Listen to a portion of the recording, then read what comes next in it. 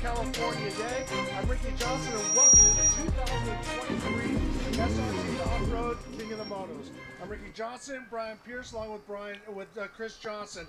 Now, guys, we got a lot to talk about. The Prologue this morning was biting some people. Some people thought it was a little smooth, like Cody Webb and some of the other guys, but some of the results we didn't quite expect. So, Brian, what's your thoughts? Yeah, so we saw Will Riordan come out with the win there. It looks like he had 4:24 for that time in the 2 miles of the section, and then of course second there Cody Webb. So seeing Will come out in front of everybody, pretty stinking awesome for Will.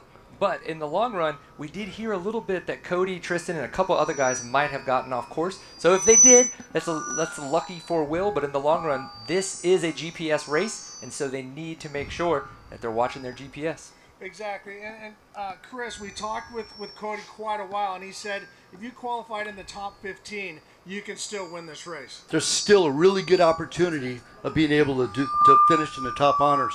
And we apologize for the feedback. A little bit of feedback here. There we go. I think we got it set. Okay, so in talking with Cody, that was a great interview with Cody, by the way. And he's so awesome in regards to extreme enduro, all the way back to enduro cross and all the way back to his trials career as well. But some of these rocky upcroppings and stuff, he put his trials work in order and he was able to motor up that. But he said that he got off course with a couple of the riders, and that's why his time was back a little bit. And Brian, he was also saying that the level of competition over the past couple of years is more than doubles. He was just saying that back in the day when he first came out and won, he said he was just kind of riding around, picking his way through, and he won. And he says now this current crop, and we got a few names that we want to go over. Cooper Abbott, Tristan. We got Colton, who's an older, not an older guy, but he's been here a while. Right. So we have a lot of guys that we expected to be there and some that we didn't. But back to my original thought is, Cody was telling us how much this sport has excelled, and then on your podcast and all the coverage that you do, there's all these names coming out of the woodwork. Yes, so if we think about it, Cody Webb won this event, King of the Motos, in 2013. That was 10 years ago. That was his first win. So he's now the older rider, right? Yeah. We have all of the kids that watched Cody Webb win 10 years ago for the first King of the Motos for his first win. And so now that's his competition. We've got Ryder LeBlanc, of course, Will Riordan. And then what was it with Cooper Abbott? You mentioned Daniel Lewis on the beta. But then we see David Camo in there too. So one of our old dogs, of course, trying to keep in the top 10. So the guys that watched Cody Webb win 10 years ago are now his competition, and he's got to stay up to speed. So Chris, if you had to call the race in your little fantasy league, how do you think it's going to go? Who's going to get that whole shot, and who do you think is going to lead the first couple miles? I think both Will Riordan and Ryder LeBlanc are really hungry to put some notches on their guns. Yeah. I really think, and they're the young guys. They're the young guns coming up through the pack. Of course, Cody and Cooper. Cooper's getting up there too. He's not quite the youngster he was a couple of years ago. But then, of course, Cody, on top of that, they're all getting up there, and these kids are really starting to show the roads. Well, and I think they're all in great shape, and they're all have a plan. But if it were me, and I'm not, I would want to sit about third or fourth, but not lose track of the leader, because if someone breaks away, they could really do some damage. But I don't know if I'd want to be the front with that strong of a pack right behind me, because now I'm adjusting, and those guys can watch your lines, see where there's a buck or this or that. But we really don't have a lot of wins, so the dust could become a factor, Brian. Yeah, so what we saw in the Prologue, where they were going 30 seconds apart, right? So they had that distance between the riders. What we're going to see here in race 1 is we're going to have 30 to 40 riders starting in that land rush style format. So to your point, they are going to be on top of each other as they go up that first hill. So if they're right on each other's rear wheels, the dust could get bad, and they were going to have to kind of settle into a pace. But again, race 1, their time is just where they're going to start in race 3. So if you're not out front and you're fighting dust, it's probably okay, for the pros anyway, to still sit in that top 5, top 10, and know that they're at least going to be on that first row for the big race tomorrow. Well, Chris, every year we always, one of the promoters comes in, like Jimmy Lewis before when he was laying out the course, he said, oh, I expect him in this. And they always obliterate whatever time, the guy laying out the course puts. That that just shows me that the guys are confident in their conditioning, they're confident in their bikes, and the way it's rolling. So I don't. So you think it's going to be reared and it's going to take off and go for the whole shot. But remember, they get to pick their spot. Maybe he did not quite get the, to get off the gate's one thing, but to get to the top of the hill is another. Lane choice is really important right now. And there's limited amount of decent lanes that are going up the hill off the start here. So what's going to happen, there are going to be some bottlenecks coming into these lanes trying to fight for that top lane position as they get to the top. Whoever gets to the top first is going to have a good, clear sailing from there. But on the other aspect, they got to look at their GPS to make sure they're going the right direction for this next 12 laps or 12 miles. Exactly. And so, Brian, everyone at home might be watching going, 12-mile race on a motorcycle? What is that? That can't be that difficult. Well, let me tell you, folks, just educate the world on a little bit on what these guys are going to be seeing. Yeah, so what we saw in the Prologue was a 2-mile course, right? We saw the fastest guys going in that 4 to 5 minute range. So what's going to happen is the courses are going to get more difficult as we go through. So race 1 and then the race 2, but they're also using their GPS. So what has to happen is not only are they needing to technically clear these obstacles, carry that momentum to make sure they get up and over, but they have to get to the top, check their GPS, make sure they're not that 25 feet off of the track that they're supposed to be, because they do have to re-enter where they came off if they do get off course. So there are so many dynamics that come into this that it's not, I'm in the desert, I can go as fast as the bike wants to because of the CCs I'm on. It's much more about, okay, this is a very technical course, and I need to make sure that I'm riding the course to keep my momentum so that I can focus on my GPS and where that I'm headed for the course. Well, and Chris, talk about that there are sections where they expect bottlenecks and they've put alternate routes. So and there might be a place where you see the people moving off, looks like more than 25 foot off. Well, in those sections, they have made it wider for the riders that don't get stuck. But there's also the issue of some of the slower riders who actually help each other up through these bottlenecks. But I'm taking a look at this now, the top riders coming through trying to get away from everybody else so they don't have these bottlenecks to deal with. But in the same token, you don't want to be the top 3. Right. Well, no, as I said, I think that my race strategy, if I were doing it a long time ago, would be to try to stay in that top 5 group and watch and see what anybody does. But if somebody does try to make a breakaway, that's who I'm going to go after and try to watch them. But I don't know if I would. I don't know if I want to race because I want to save some energy because tomorrow is going to get more difficult mentally and physically on both your motorcycle and the riders. Yeah. Well, take it for example, 25 riders DNF'd this first, just the Prologue. Yeah. And our last rider that did finished 1 hour and 3 minutes for 2 miles. Yeah. So it's. Well, if they added us on there would have been 3 more riders that did not finish the Prologue. Well, let's go. Maybe for you guys, I would at least try to finish. Well, I would have tried. I mean, there's a difference between trying and I competing. think the capability would have been there for all of us. But as we said, so we got 5 minutes before the green flag drops. A record number of riders entered here. I mean, this is pretty awesome. We raced 2 years ago. We haven't been back. We weren't back last year, but now we're back again. So this is awesome because you guys are the experts and you see all the other series. So how does this compare to the Arena Cross, to the Work Series, to all the different stuff? I'll start with you, Chris. Well, Work Series we get 12 to 1,400 entries, but the Arena Cross and Enduro Cross they get a couple hundred entries. And that covers, that's similar to what we have here. It's 180 entries for this event this weekend.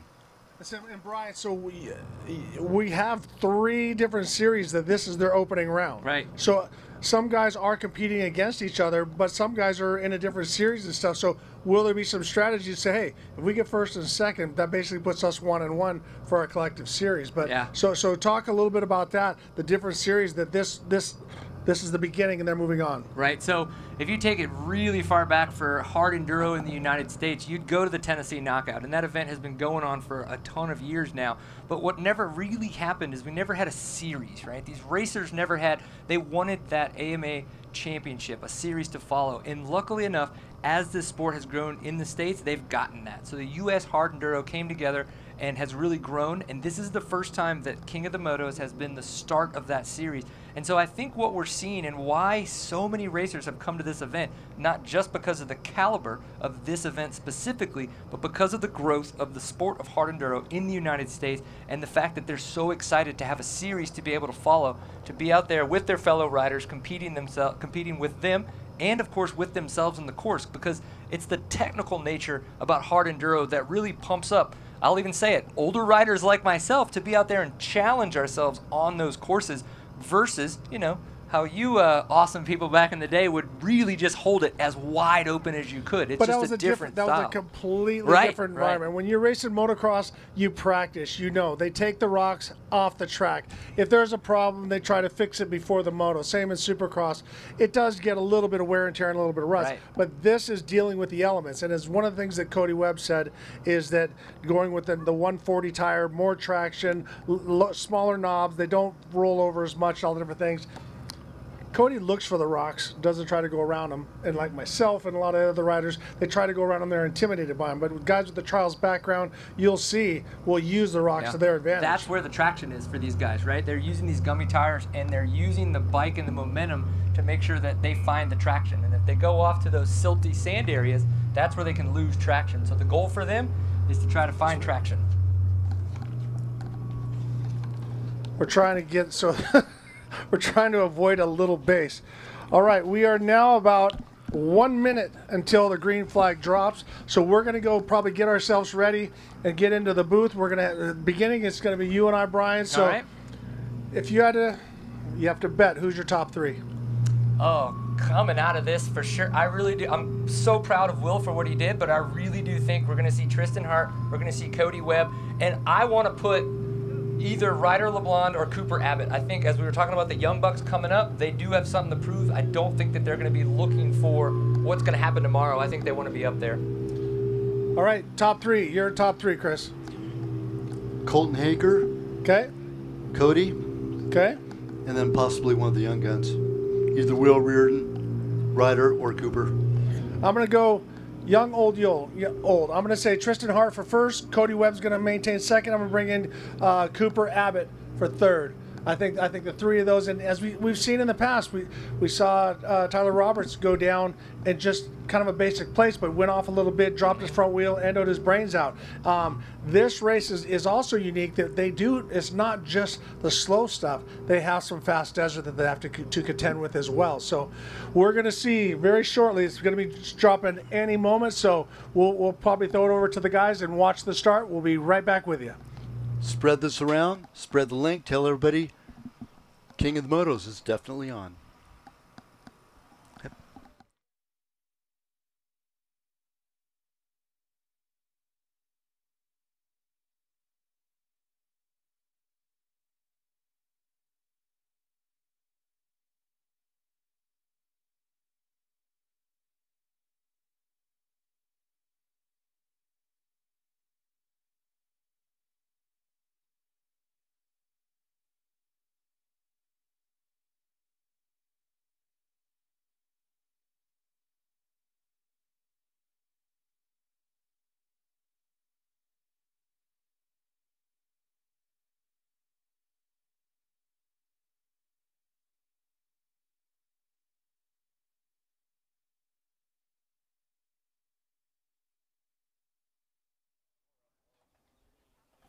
Alrighty, we are here, the 2023 King of the Motos, and the start has happened. In the translation, we missed the start, Brian, but right now the guys are off and moving. We see not a lot of bottlenecks. Everyone's moving along. Yeah, so the start that they had, that nice land rush, I know that you guys got a chance to watch it. So going uphill, that was one of the coolest things that I saw. I got a chance to walk over there. There were a couple of established lines, but in the long run, those guys were just going to have to send it to see who could get to one of those lines first. And then the downhill that we're seeing was at the very top of that uphill. They had to take that hard right-hand turn around the camera and drop their way back down. Now, again, in a situation like this from the start, there were a lot more arrows on course, but as we're seeing right now, they take this hard left at that ditch at the bottom. that's really where the GPS support of this race starts to kick in. And we've mentioned too that this race is a little bit more GPS supported than the prologue, and of course race 3 will be much more GPS needed. Yeah, as you can see, some of the riders have already gone down, and now they're starting to work their way through there. They got to start looking for alternate lines, but when it comes to that 25 foot, you are not going 25 foot off of this course because you got to think about it. Somebody was the original, and right here we see a little bit of a bottleneck. Guys starting to go, and you see all the officials off to the side. They cannot help those riders unless it becomes extreme, or they're hurt and they're just going to be ending their day. So you see these riders working their way up, duck walking their way up, sitting on the back looking for traction, trying to keep themselves moving forward. So when we talked to Cameron Steele, he said the same thing. As soon as he got going, he kind of nutted up, got tight and wasn't breathing. Next thing you know, he was kind of huffing and puffing as you go. But you got to think of all the energy that it takes running up that hill. So look at the dust that we're seeing, right? That's one of the things that you brought up earlier, Ricky, is that if the further in front you can get, the less dust that you're going to have to contend with. And what we were also seeing here on the start right now is look how loose it's already getting. So this is probably the 3rd or 4th row to go off. So there were 30 to 40 bikes per row before this one. So all of the rocks are now moved. All of the silty sand is in the way. And, of course, now there are bottlenecks. So the chance for you to even carry any momentum has been completely amplified. Well, I think if I was in, maybe one of the last 2 rows, I might just wait and just let some of the traffic, because I don't want to use all that energy for later on in the race, and I'd rather give up maybe a couple minutes and sit and rest and then find a clean way through rather than go. But the competitor inside you says, no, I got to go. And that's what we're seeing right now. Guys trying to work their way around, trying to find their way up that hill. And you can see how steep it is and how broken up the dirt is becoming. And it's kind of that silty, chalky, that's really, really tough on it. Yeah, that's honestly, being that this is race 1 after the prologue and we have race 2 tomorrow, and this race is only going to give you a position for race 2 tomorrow. If you are in that B or C class and you know you're not going to be on that front row, that might not be a horrible strategy to hold back a little bit, let everything die down and kind of see a line, give it a go, and make your way up the start here at the beginning of race 1. That is if your goal is to finish. If you're trying to finish, and because there is a certain amount of time that if you lose and they close that section, you're going to be done for the day. So you can see right now the guys are all bottlenecked in there and tight, and if you go to one side or the other. So now here we go. It looks like we have Cody Webb is the first one. It looks like Tristan, looks like a Red Bull helmet's next, and this is the deal. Desert racing, they go a little bit off to the left or to the right. So it looks like we now have Tristan, and this is a guess. I'm taking a long shot here. That is now to lead with Cody Webb. Looks like that tall riding style on the shirt. Tall, lanky Cody Webb. Yes, he uses his body angles and everything well. But those are your leaders. You can see once we get a little bit closer, or we get some tracking advice or tracking tips, we'll let you know who is in front and who is in second. I liked how right when they got to that checkpoint, they checked in, but you could see them immediately look at their GPSs. So their eyes went straight to their handlebars to say, okay, cool, we made it to this checkpoint. I think that we should head that way. But again, we have to verify. If they get off course from the GPS, there are penalties involved. Absolutely. And then you can see if they get off to the left or to the right, there might be a line, but also it's something that has not been run. So there's sometimes some big surprises. So you can't really be adventurous, during a race unless you have to. Now, if there's a bottleneck or if there's some dust that you can't see, you're better off rather than stopping, move to the left or to the right. But right now, the trails are established. They're just not that broken in. And as you can see, we got more bottlenecks on the downhill. Oh, look at that downhill. At this point, it's just single file heading on down. Well, I think the riders in that case just need to go, okay, I'm not going anywhere. Slow down, breathe, relax, try to get my heart rate down, try to get some, take a drink of water, make sure that I keep everything going. But you can see the dust is hanging very, very, very tight. So we don't have a lot of wind out here. We're looking at the flags. I'm going to say maybe 5-mile-an-hour winds. So really not a lot of wind. And when you get in these little valleys, it just kind of hangs. Yeah, you're right. Those single file lines that you can get in is the perfect chance to realize this is not my chance to push it and not freak out that I'm stuck behind people. That might be that time that you can say, okay, I'm going to regroup here. take the sip of water that you mentioned, or maybe even just say, okay, I'm going to breathe in through my nose, I'm going to breathe out through my mouth, and slow down that heart rate, because you know you're going to need to be able to breathe a little bit harder and a little bit more on the next obstacle that you hit. Check out this awesome uphill that we've got. I believe that looks like Tristan Hart there on that Red Bull KTM. That's the Red Bull there's KTM. the number 1. Absolutely. So Tristan Hart, he takes a look back and he's keeping it going. So that's what we talked about, is a rider, is he going to try to break away? And that's exactly what Tristan Hart is trying to do right now.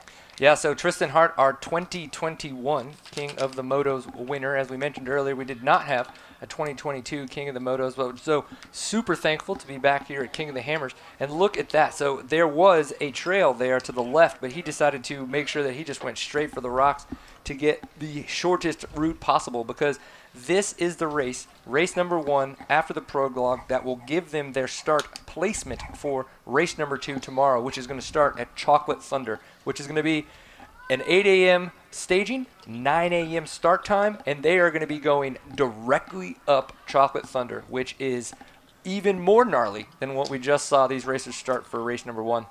Now, if you're a rider and you're learning, pay attention. You're watching one of the world's best, and watch how he's not standing all the time. He's saving energy where he needs to, but now through this tight technical stuff, it's better off to get up on your legs, slightly bent knees, slightly bent body. Everything is relaxed and just move along and feeling traction. So he's not fighting the bike, so we're not going to see a bunch of arm pump out of Tristan Hart. Yeah, what I'm also is making me feel better as a middle pack rider is that he's dabbing.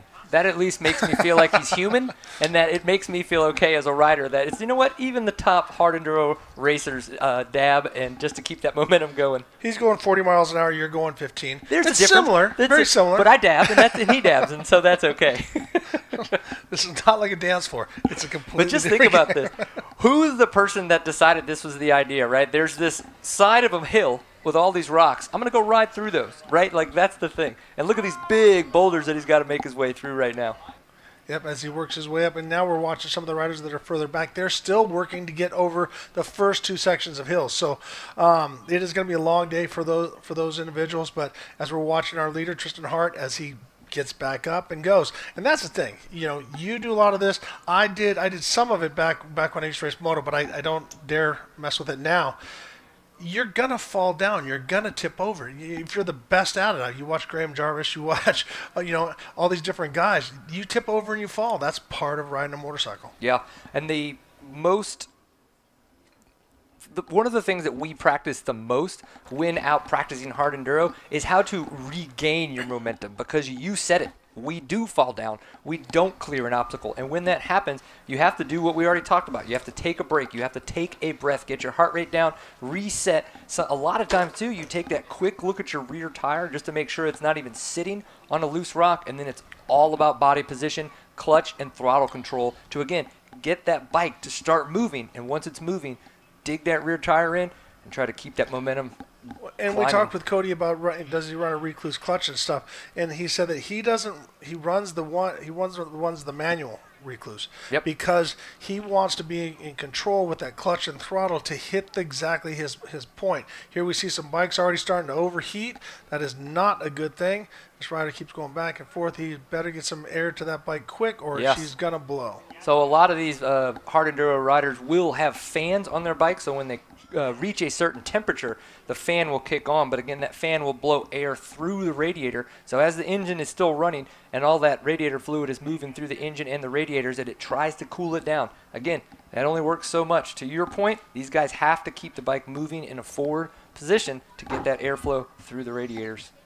That's really not enough. First place is, as we talked about, first place is Tristan Hart. Next, where's Cooper Webb, Ryder, and then Cody. So right now it is and Will Reardon is following the top 5. So all the guys that we said and qualify top 5 are out there, but it's still settling in. We see Tristan trying to break away, trying to get away from him. If he can get whoever's in second place, which I think is Cody Webb, what he's got to do is hope that he can hold those other guys up and make some time. Yeah, so Cody right now is going to need to be in catch-up. He needs to make sure that he does not let Tristan Hart get out of his vantage point. But then again, we were talking about the young guys, Ryder LeBlanc, Cooper Abbott, they're probably super excited. They're like, hey, I am keeping the past winner in sight, and I want to get a chance to either try to beat him or at least stay on his tail so I can gain that confidence throughout the realizing I can ride with Tristan Hart. He's not leaps and bounds faster than I am. We're right there. Nope, they were looking at some of the quick straps being used here and the riders helping each other. Well, that's your bro right there. Guess who's buying dinner on the way home? But as we watch Tristan, we don't exactly know the gap that he has on everybody, but Tristan Hart is our current leader. Looks like Cody Webb is second. We got, I think, Colton and also Cooper Abbott, also all these guys in Ryder LeBlanc out there as well. So here, once again, we're watching Tristan Hart as he works his way through, and you can see that he is not followed real closely. So I see some dust up ahead, but this is our current race leader, Tristan Hart. Yeah, I'm excited for Cooper Abbott, because with Cooper Abbott last year was able to sign on to that factory Sherco team, so he was able to go from a factory supported team to a factory team. Same thing for Ryder LeBlanc. Ryder LeBlanc has been on a factory supported Husqvarna team. Now he was able for 2023 and 2024 to sign a 2-year deal with the factory Husqvarna team, so he is actually a teammate now with Colton Haker. So that's great to see for these young guys getting the support that they need to become better and better hard enduro racers. But these guys just aren't hard enduro racers. A lot of them also compete in enduro cross. Yeah. So it's cool to see, because sometimes that crosses over and sometimes it doesn't.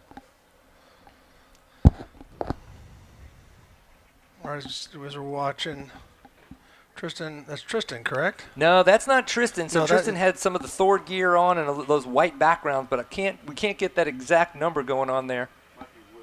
But in the long run, it's awesome watching him be able to flow through this rocky terrain, this cool single track out here in the desert. And that's the thing. The constant motion forward is what we're looking for. You want to, if you try to go too fast, you end up hurting yourself, and you end up, dinging a wheel or having a major problem. It's getting that flow, getting in the zone. And what's amazing what these guys can do is, and girls that are out there, is just micromanage so many things. So so this is where ADD plays off as a huge advantage, because you're seeing everything. You're seeing every rock, every bush, every corner, every dip, every hill, all the different stuff, and you watch his body is one step ahead, not one step behind. So if this is, I think this might be Tyler. No. Potentially Will Reardon, but again, it's tough to get that number there to kind of like see which rider we're looking at.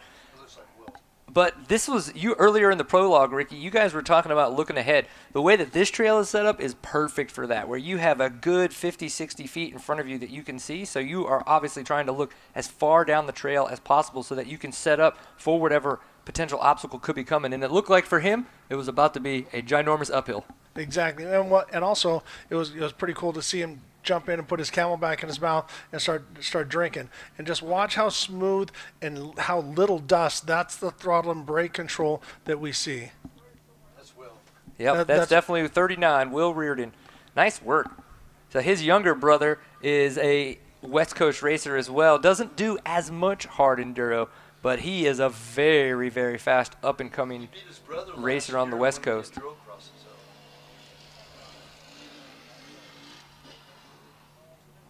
Amazing. These are the still shots that we have.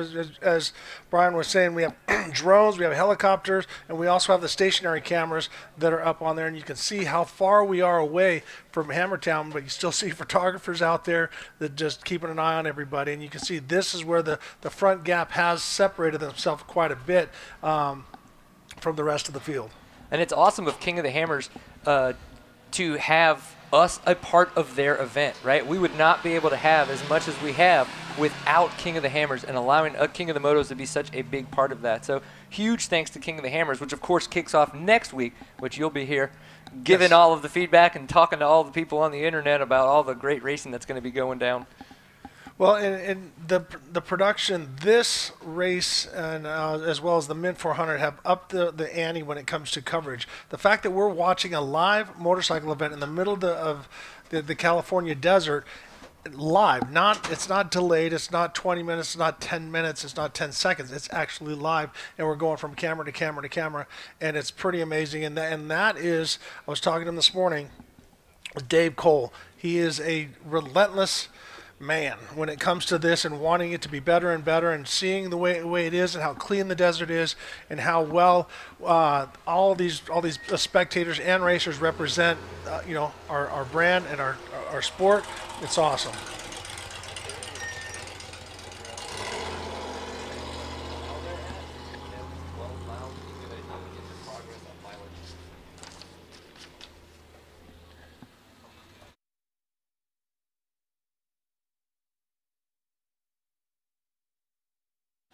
Alrighty, folks, we have lost signal on the camera for a little bit. We will be right back on that, and here we go. We're starting to see some of the drones, but that is some of the technical glitches we are going to be dealing with. But all in all, Brian, I'm completely amazed at what we're seeing. Well, this was our future king of the side-by-side. Yes. Utility class. Yeah, the utility class has stepped up the game quite a bit. We're working on a different route there, but back to the riders at hand. They're doing a great job. I'm going to be cutting out here in a little bit. I'm going to pass it over to Chris Johnson, the other Johnson, and you guys are going to be taking it from here. I have the pleasure of going down and sitting with my teammate and collect the Trophy Truck Legend Championship trophy. So I'll be back first thing in the morning. We'll be up, rise and shine. But right now, everything is perfect. We'll see what the weather holds for us tomorrow. We know it's going to be cold in the morning because holy moly, it was chilly this morning. It's probably going to be chilly for those guys tomorrow morning, so they're going to start in their jackets. But again, they have 6 hours for race 2 tomorrow to complete that. So just think about that. You're going to start in your jacket with your winter gloves on, and by the time you're on lap 2, you're going to be stripping down to your vintage jersey. And look at the wall that Tristan Hart is currently having to just goat trail his way up right now. What a great job just keeping momentum as he works his way up. You can see how loose and silty that trail is. When you can see he comes up, looks left, right, and there. Oh, we got it. Looks like Ryder LeBlond or Colton Haker. It's definitely a Rockstar Husky. It looks like Colton Haker and then Cody Webb. If I can hit that right, there's Colton, Cody number 2. Yep. Or no, I'm sorry. Yep. So we got Cody and Cooper. Right. So and Colton. Yeah. Then you got. All right, first, up on the top, we're pointing at the screen, which you can't see. Sorry about that, folks. The top rider in the black gear and the white bike is Colton Haker. Second is Cooper Abbott, correct? Correct. With the white helmet. And then comes Cody Webb with the yellow Red Bull helmet as he goes by Cooper Abbott, and he finds a whole new route around. And this is where those long legs really pay dividends. He is the GOAT of hard enduro. So in the United States, he's definitely considered the goatee of hard enduro here. And you're seeing why. He realized Colton is stuck. I don't want to stay behind him and stay bottlenecked. I want to get caught back up to Tristan. So he would go to the right.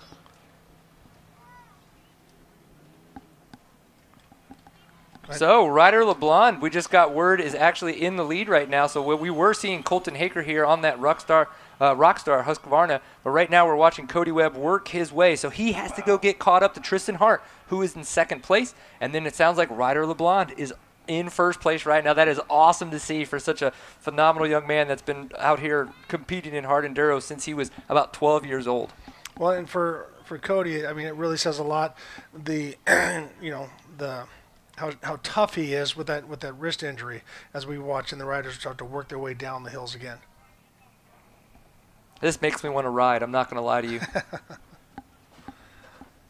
Alrighty, I'm going to pass my mic over to Chris Johnson. I'm going to let you guys take it from here. I know I'm leaving y'all in good hands, but thank you so much. I will see you again. And if you're just tuning in, you are watching the SRT Off-Road King of the Motos 2023 in Johnson Valley. No relation to myself or Chris, but I'm going to pass over the mic to Chris Johnson. Enjoy the rest of the show, people.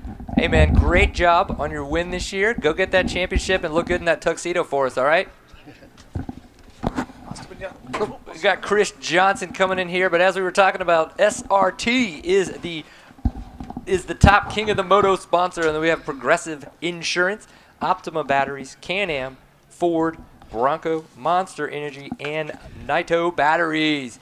So just so many great supporters supporting these riders, hanging out here trying to see if they can create and find momentum out there in these shaly rocks of the Johnson Valley OHV Park. You've been out here for a long time, right? You've been coming to this property for many, many years, haven't you, Chris? My very first desert race, 1974. It's kind of dating myself a little bit. Did you think that back then we would be coming here and trying to ride through the rocks versus over the rocks? Well, back in the day, the early desert racing, and we're going to get a chance to talk to Mikey Childress here pretty soon.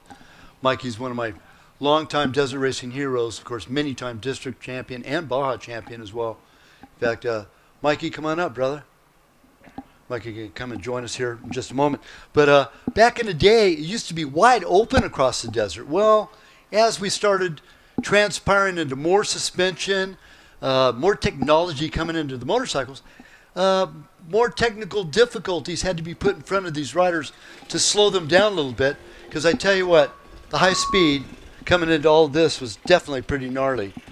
And talking about desert racers, here's a many-time District 37 and Baja champion, Mikey Childress. Mikey, always great seeing you, brother. How's it going? Thank you for having me. Good to see you, man. Hey, so you've been to quite a few of these hammers as a spectator. Yep. Never participated as a competitor, have you? Not on a motorcycle. I did my first King of the Hammers last year in a 4800 truck, and it's the same stuff as these guys are going through, just a tiny bit wider, and it's incredible. It's incredible. It's my whole entire motorcycle career, I was taught to stay away from that stuff, and then they just throw you right into it.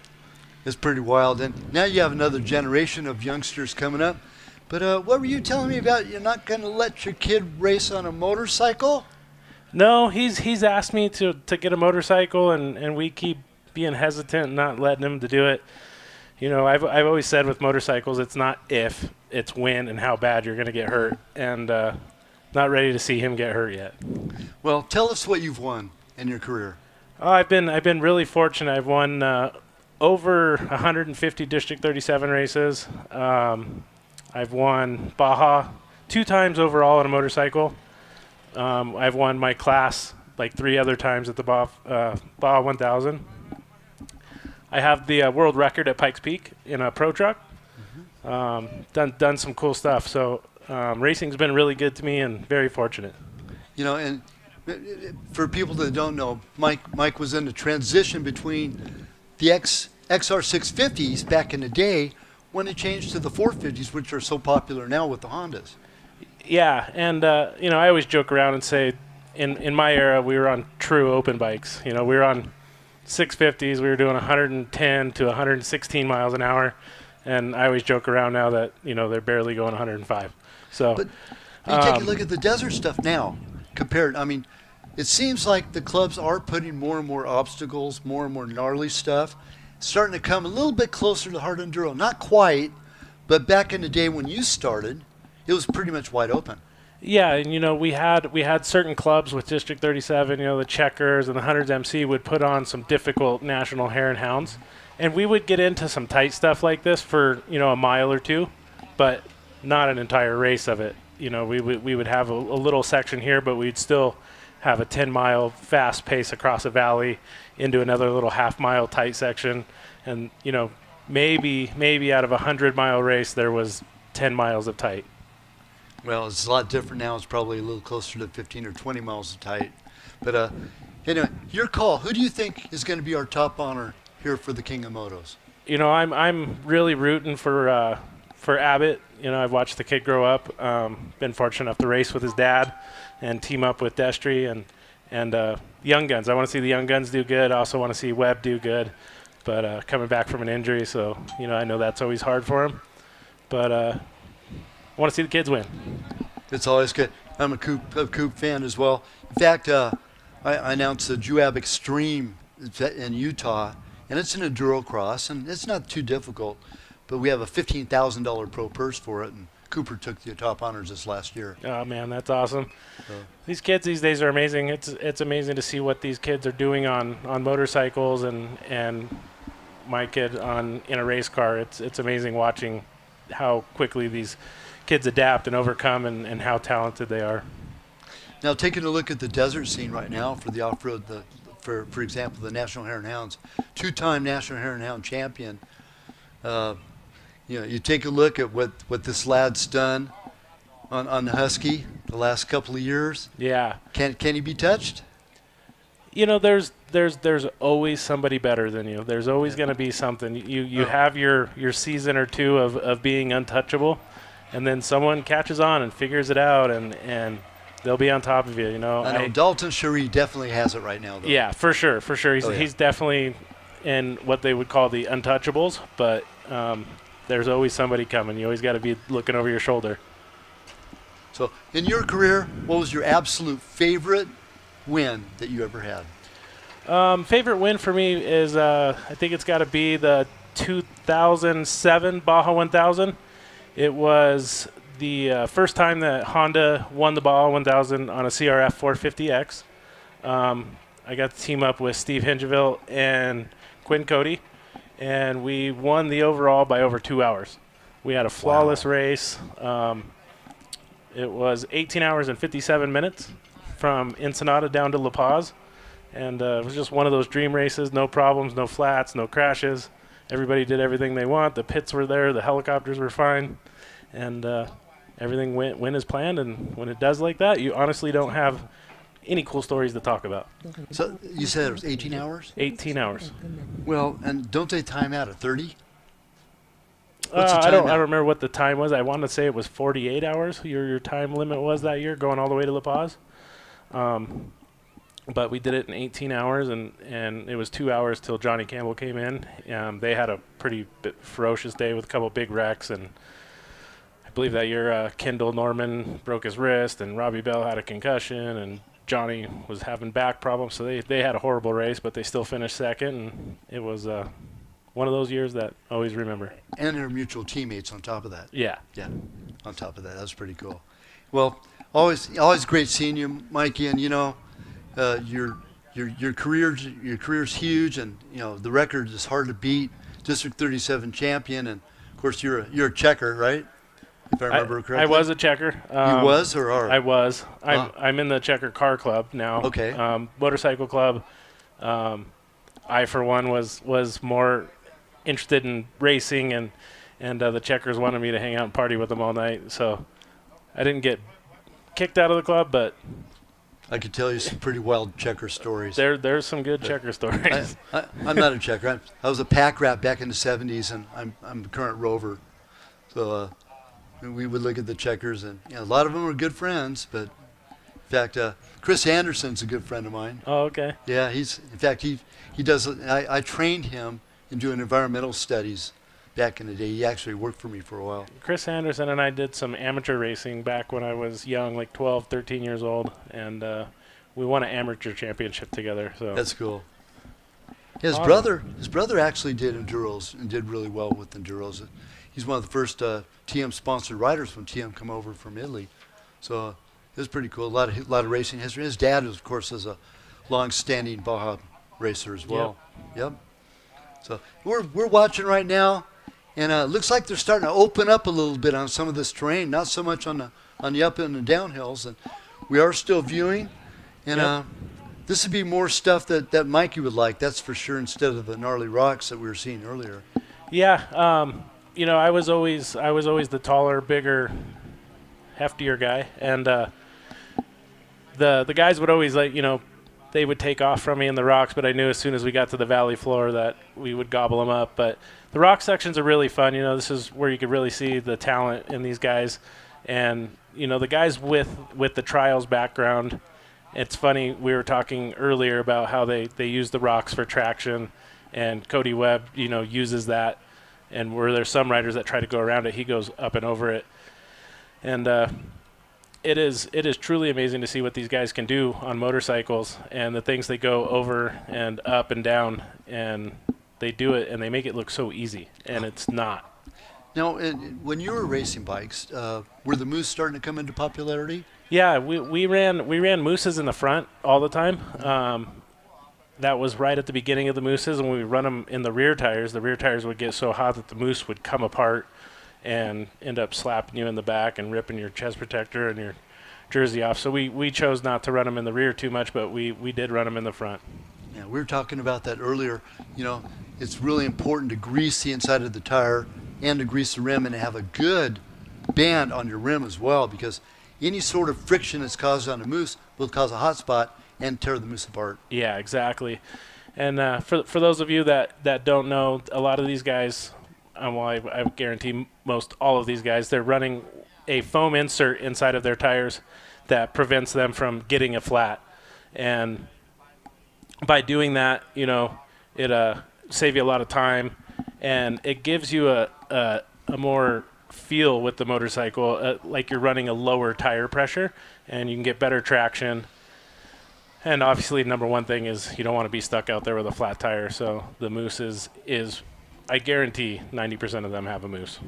Well, and having a moose insert, also with the option of running air, a lot of these guys are running like 5 pounds. You'd run, what, 12 or 14 in the front and 12 in the rear? In Baja, in the 650s, they were so heavy that we would have to run 16 to 18 pounds just so we didn't pinch the tubes. But with the one downside about running the moose insert in the front was at the speeds we were going, we would destroy wheels. You know, the moose isn't as strong as a highly tire that's aired up to 20 or 22 pounds. So the moose gives a dead feeling, and when you hit a big rock at speed with a moose, and when I say at speed, 80, 90, 100 miles an hour, it will dent and destroy a wheel, and sometimes the moose actually will fall out of the tire. Well, I like that you were starting to break down like what a moose is, because we have been talking about a moose, but in the long run, a lot of people may not know by the name. And what's even more interesting, you mentioned when they started to come out, now we're seeing all kinds of different brands. I believe it was Michelin and Dunlop. They had mooses, and after that, you know, but now we're starting to see many more companies come to market, especially in the hard enduro side, because they saw so many people drilling them out, trying to perfect their feel. Yep. That it's insane to see the growth there in the foam insert market. Yeah, I believe Nitro's kind of the moose leader now. I personally haven't ran one, but I've heard nothing but good results about them. And you know, just like NASCAR or anybody, you know, a half pound of air pressure, a pound of air pressure matters. So the feel on your moose is the same thing as like what a NASCAR driver or somebody would equivalate that to. Yeah, it's grown so much that there are now, I was just scrolling through Instagram and checking things out, and there is a company now that's starting to make, I think they're 7 millimeter thick tubes, right, to try to get a crazy heavy-duty tube, but the rim locks are actually built into the tube. So now they're trying to get to this point where they're kind of removing the rim locks, removing the foam insert, because, again, now you're drilling it out. It's going to disintegrate. If you can get air back in there, you have more control. And that's where the tubeless system, though it's not tubeless, the tubeless system also kind of comes in to the middle. Was that a system that you potentially ever used, that tubeless system? No, we were strictly mooses, but you know the issue that we struggled with was when we were racing Baja motorcycles, there was no speed limits on the pavement. So we would actually sometimes hop on the pavement because we knew we had a 60 or 80 miles pavement section, and we would opt to stop and put a street tire on to race the 80-mile section on the pavement, because you're doing 100, 110 miles an hour for 50, 60, 80 miles, where if you put a dirt tire on, you could totally disintegrate a dirt tire in less than 5 miles on a 650 on the pavement. So the time that it took to stop and put on a street tire and then race 80 miles and stop and go back to a dirt tire was much quicker than using a dirt tire, nursing it, and trying to save it back till you get to the dirt. And that's interesting, because that's in that form of desert racing, you have a pit crew, right? You're allowed to have people that are helping you work on the motorcycle. Where what we're watching here on screen for the King of the Motos, it is rider help rider, right? Yeah. Even when tomorrow they're going to have 2 laps for race number 2, they are not allowed to have outside support, so they can go set up a kind of a pit area, a gas stop where they might have parts, gas, liquids, right? Anything they want to rehydrate, refuel with, but they cannot get outside help unless it is a racer. So, like, how do you think that would have changed everything you did if it was only you out there on the bike and no one else but another racer could help you? You know, for us in Baja, you know, there would be times where our pits are 55, 60 miles apart. So in that little area, it was still very similar to this. There was nobody out there. So it was Something you. happened. It was you and what you had in your fanny pack. Yeah. You know, so you had to be. What's the biggest life-saving thing that you had in there that you were like, thank goodness that we put that in there?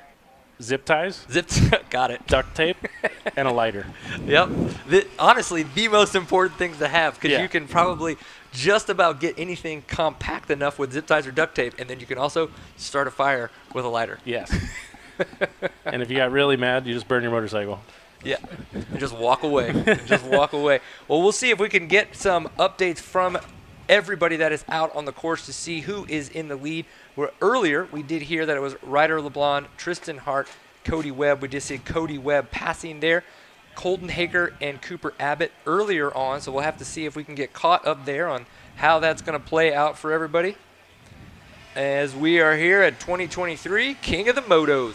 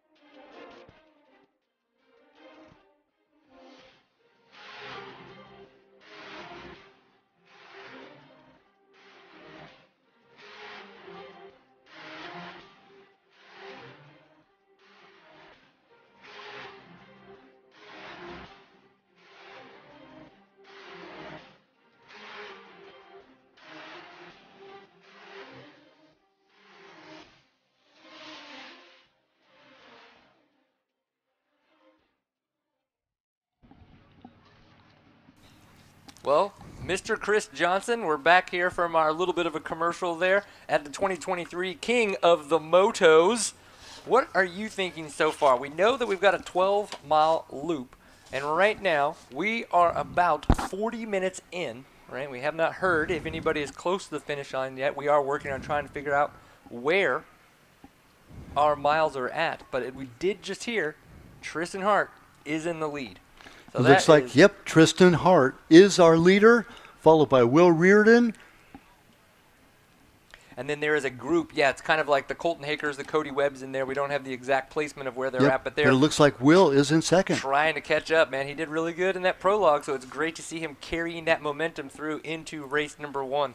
Just a little bit of record. Like to thank Mikey Childress for coming up and joining us in the booth, and Mikey, many-time District 37 and Baja champion, and just a great dude altogether. So good.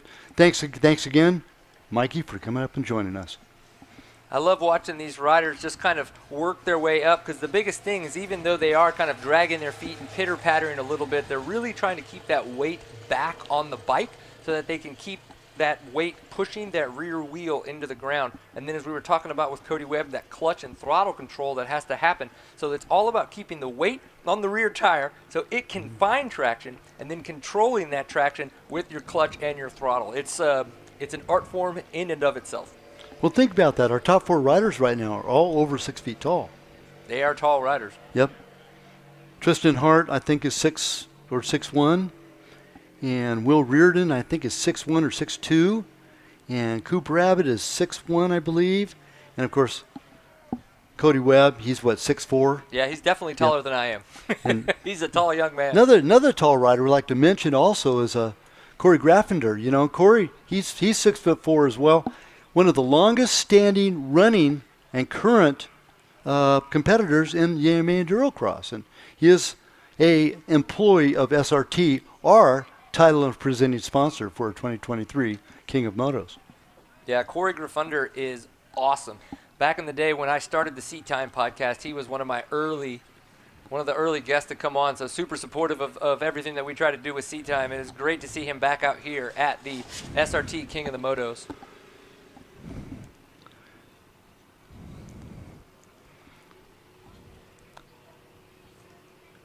Will Reardon, 3. Coop is 4th. Colton Haker is 5th. And, of course, it's Tristan Hart then Cody Webb.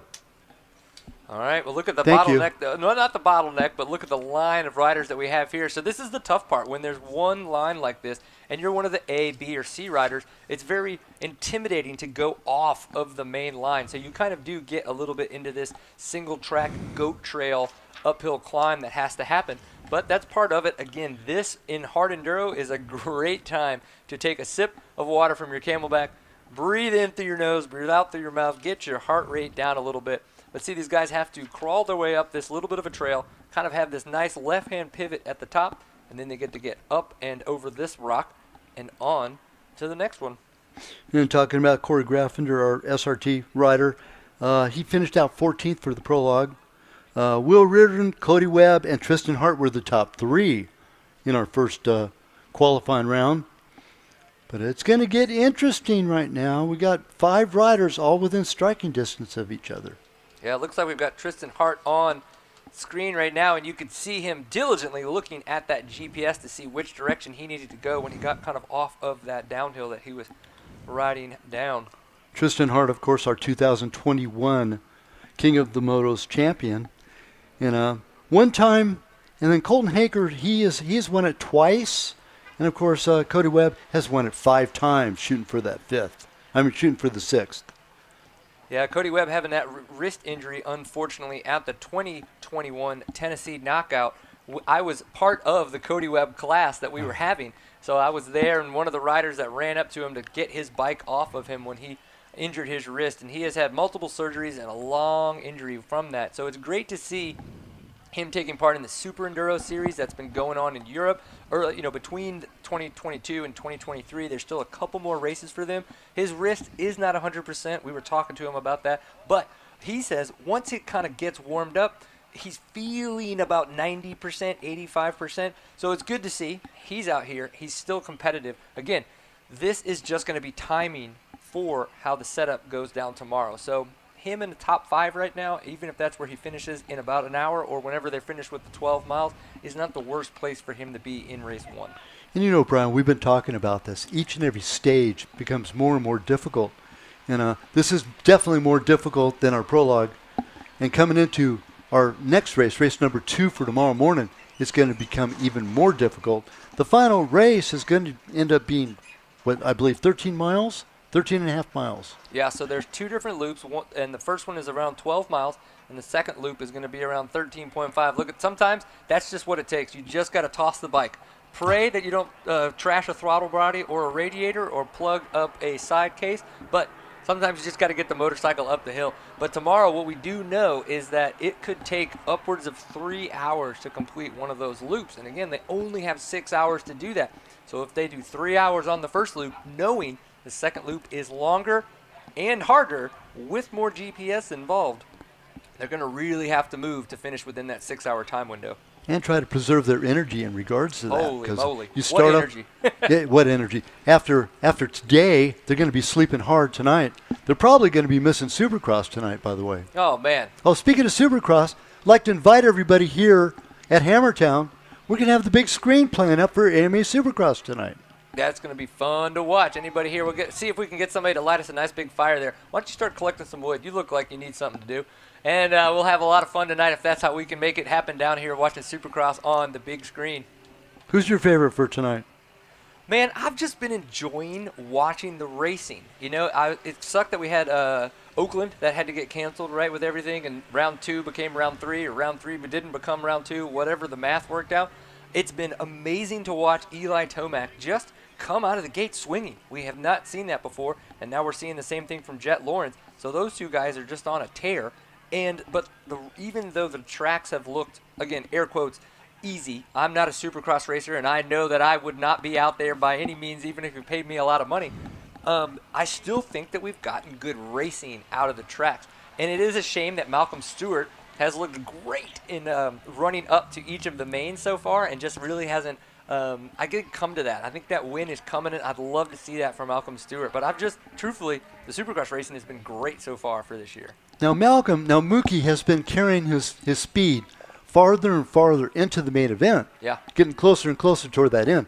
He is probably the most explosive rider out there. But I'd say the most consistent, except for having poor starts the first 2 rounds, is Cooper Webb.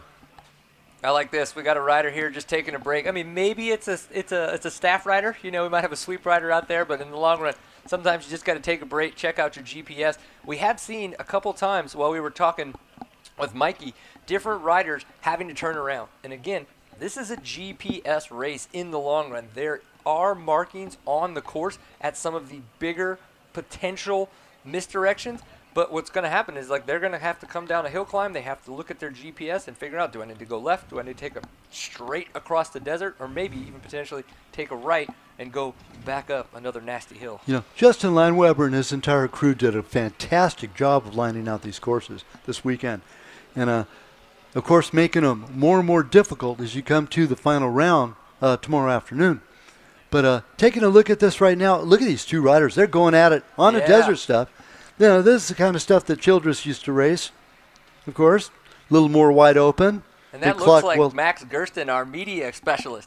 So starting last year, Max Gersten has started coming out to the U.S. Hard Enduro Series and following a lot of the pro riders to try to get that footage, you know, that right behind the right behind the rider footage. And if you go to the U.S. Hard Enduro YouTube channel to watch the recaps from last year, they have a lot of that footage, and it's super cool that he's out there doing that. Is that Tristan?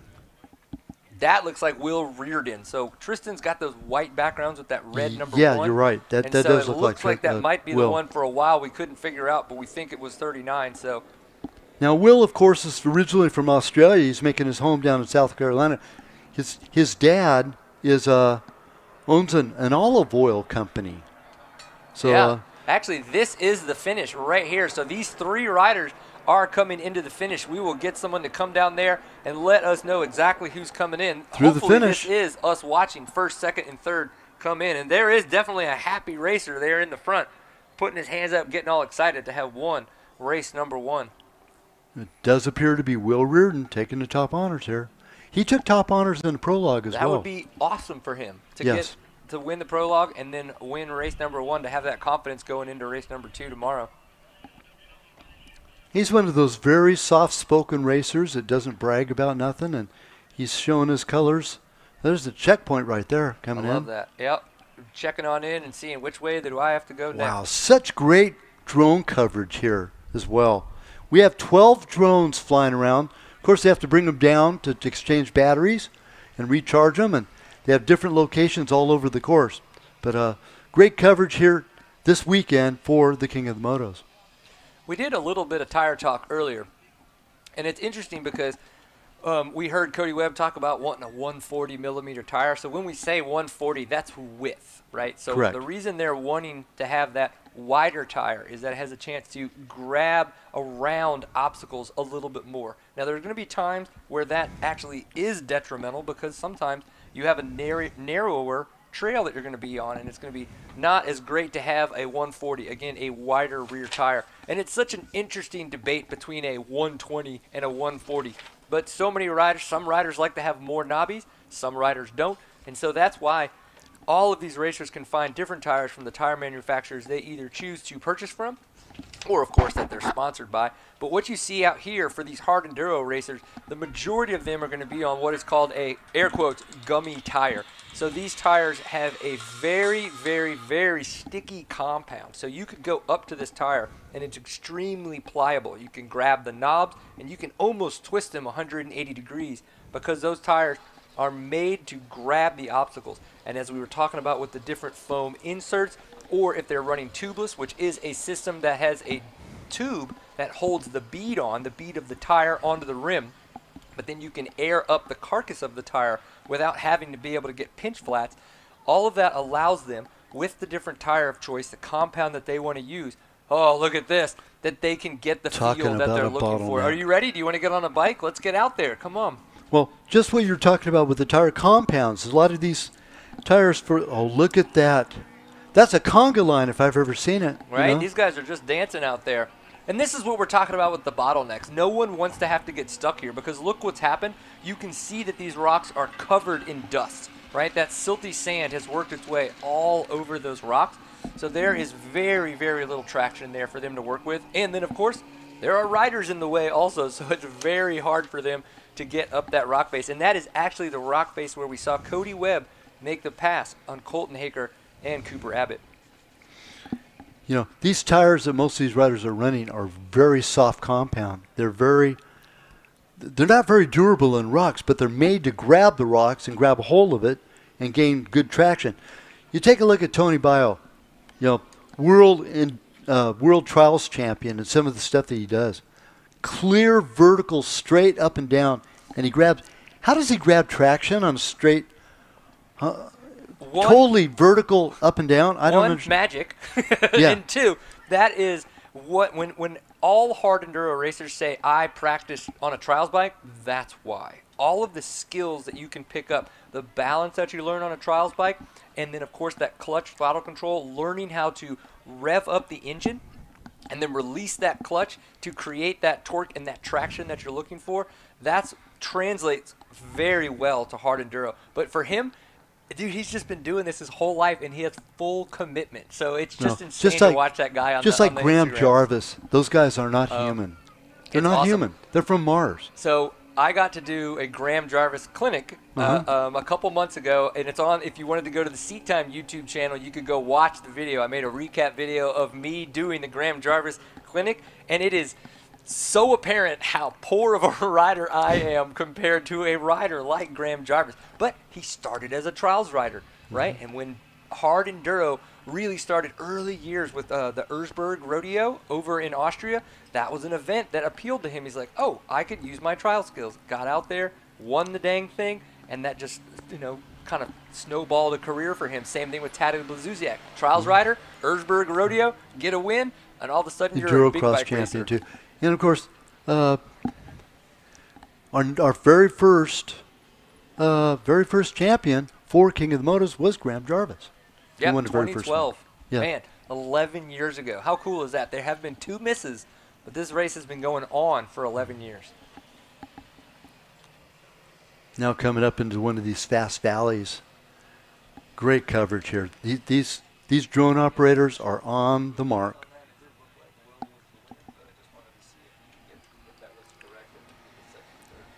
I'd like to mention, of course, our fine sponsors of our 2023 King of the Motos. Nito Moose, Monster Energy, Bronco, Ford, Can-Am, Optima Batteries, Progressive Insurance, and SRT Off-Road. Of course, I'd like to mention just a little courtesy shout-out to all these fine sponsors as well. Dang Brothers Pizza, Jeepers Jamboree, KOH Instacart and Showers by Finish Line, Miles Mountain Firewood, PCI Race Radios, Potato Hut, Rocky Mountain ATVMC, The Donut Cafe, Triple S Concessions, VP Racing Fuel, Bees Fresh Squeezed Lemonade, and any others that are here with us for King of the Motos.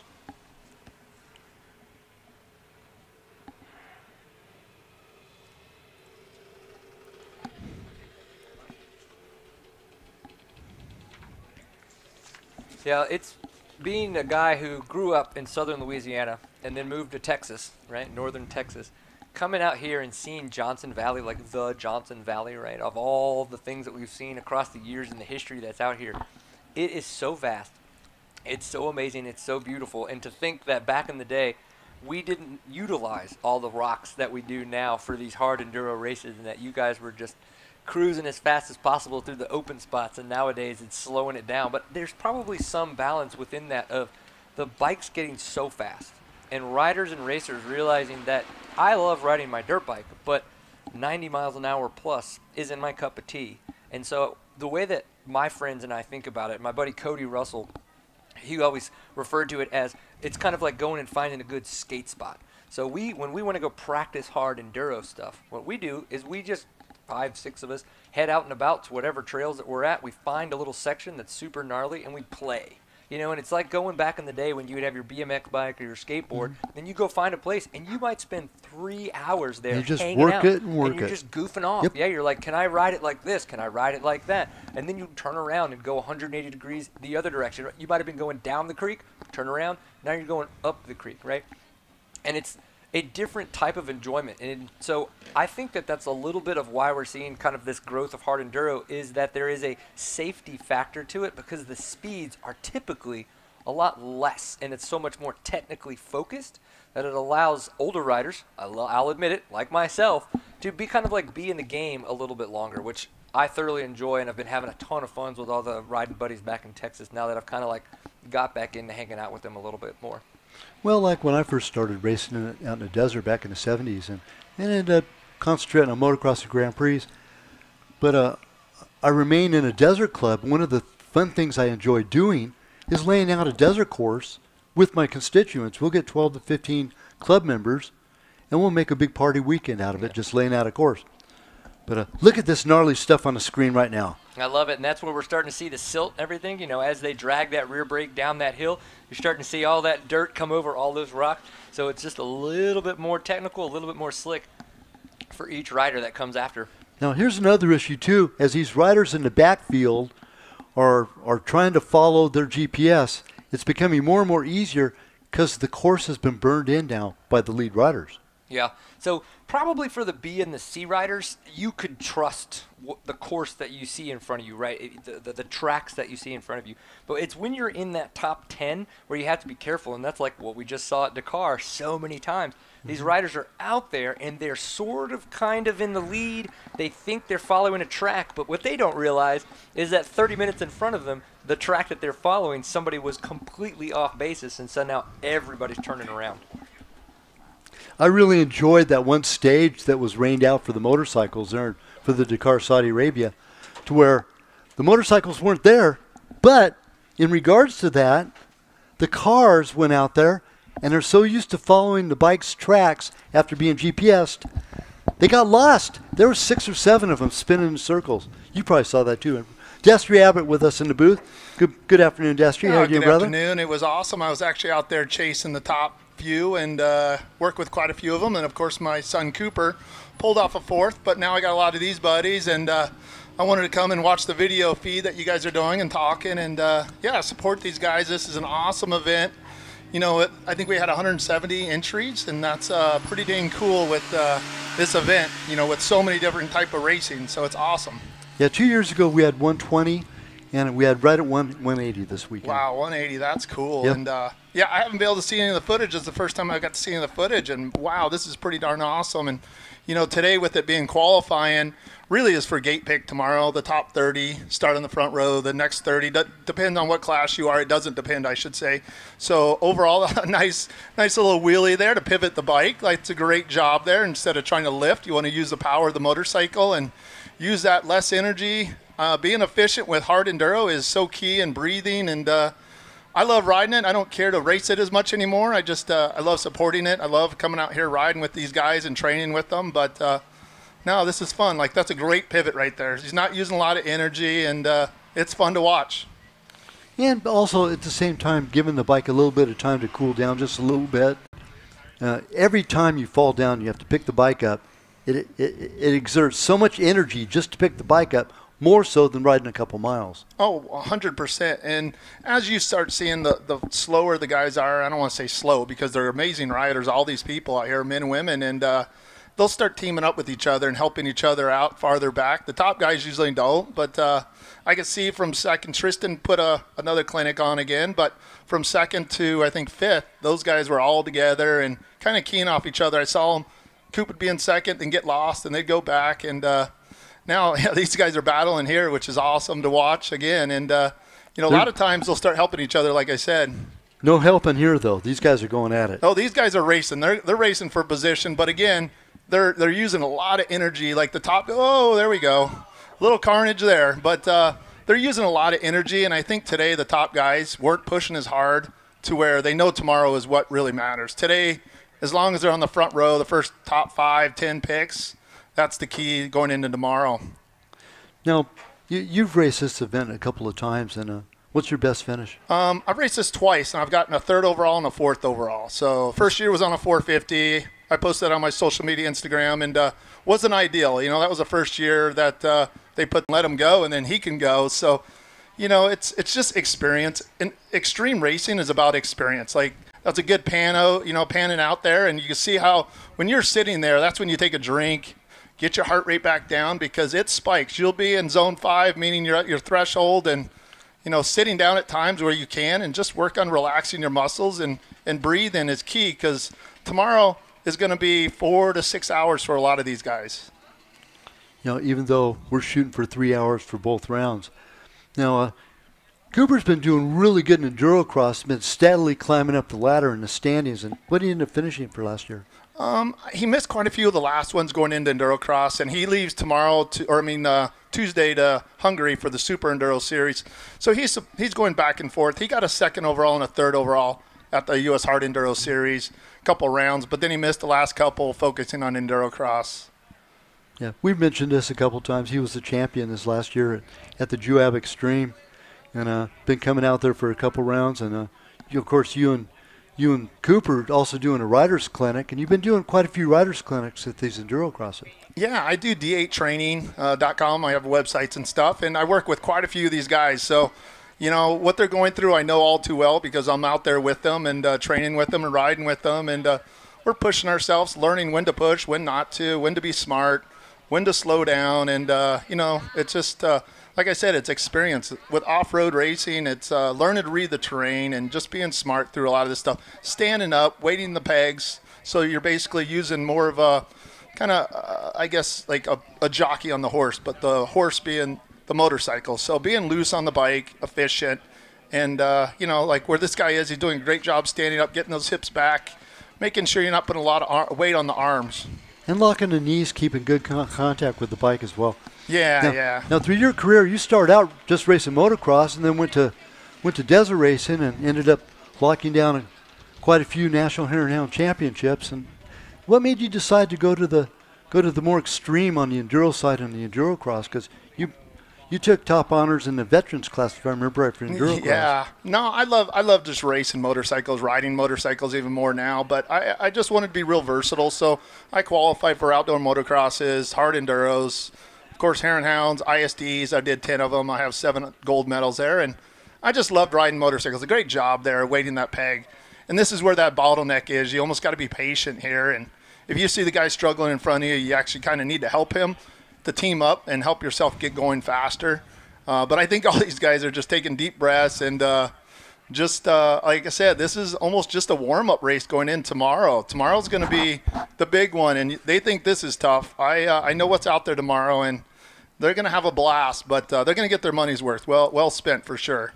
Well, Justin and his crew have learned from the very best. Jimmy Lewis, look at this, just throw it away. Yeah. And not the right side to throw it. You'd rather throw it on the clutch side, not the throttle side. Yeah. I know that feeling all too well, and what a cool shot, but the helicopter footage, just the footage here, and we don't get this that often, so we're really lucky, and I don't know if is that Morgan, Justin Morgan? It looks like Justin. Yeah. I think he's only 4-stroke out here, which is kind of amazing to see. 2 strokes at the hard enduros is pretty much dominant now. It's the 4-stroke's so much heavier, and they're great for moto, great for GPs, and even GNCCs and stuff like that. But nowadays the 2-strokes just are so easy and smooth, and you could lug the bike, and especially pivoting and stuff like that. And don't overheat like the 4-strokes. No, they definitely don't overheat. Even the guys still will run fans on their motorcycles, and there we go. Yep. I've been there way too many times, so I can't laugh at them because I know I'm that guy a lot of times too. They don't call it hard enduro for nothing, you know what I mean? But of course, Justin, he's I believe 2-time Baja 1000 champion. Teamed up with Kendall Justin's Norman. An amazing rider. Yeah, awesome dude too. So, in your illustrious career, what's your absolute favorite win? That's a really good one. I don't even know if I could pick one because I have so many different terrains or type of races and stuff, and I don't know. I enjoyed the tight ones, the more technical, I guess. But everybody knows me as a hare and hound and a desert guy and going fast. But I actually like the slower speed ones because that's what separates riders more. Put in the work versus on a road or Baja. Nothing against Baja, but I just like the more technical stuff. Well, here we are coming up out of the valley, back up into the other mountains.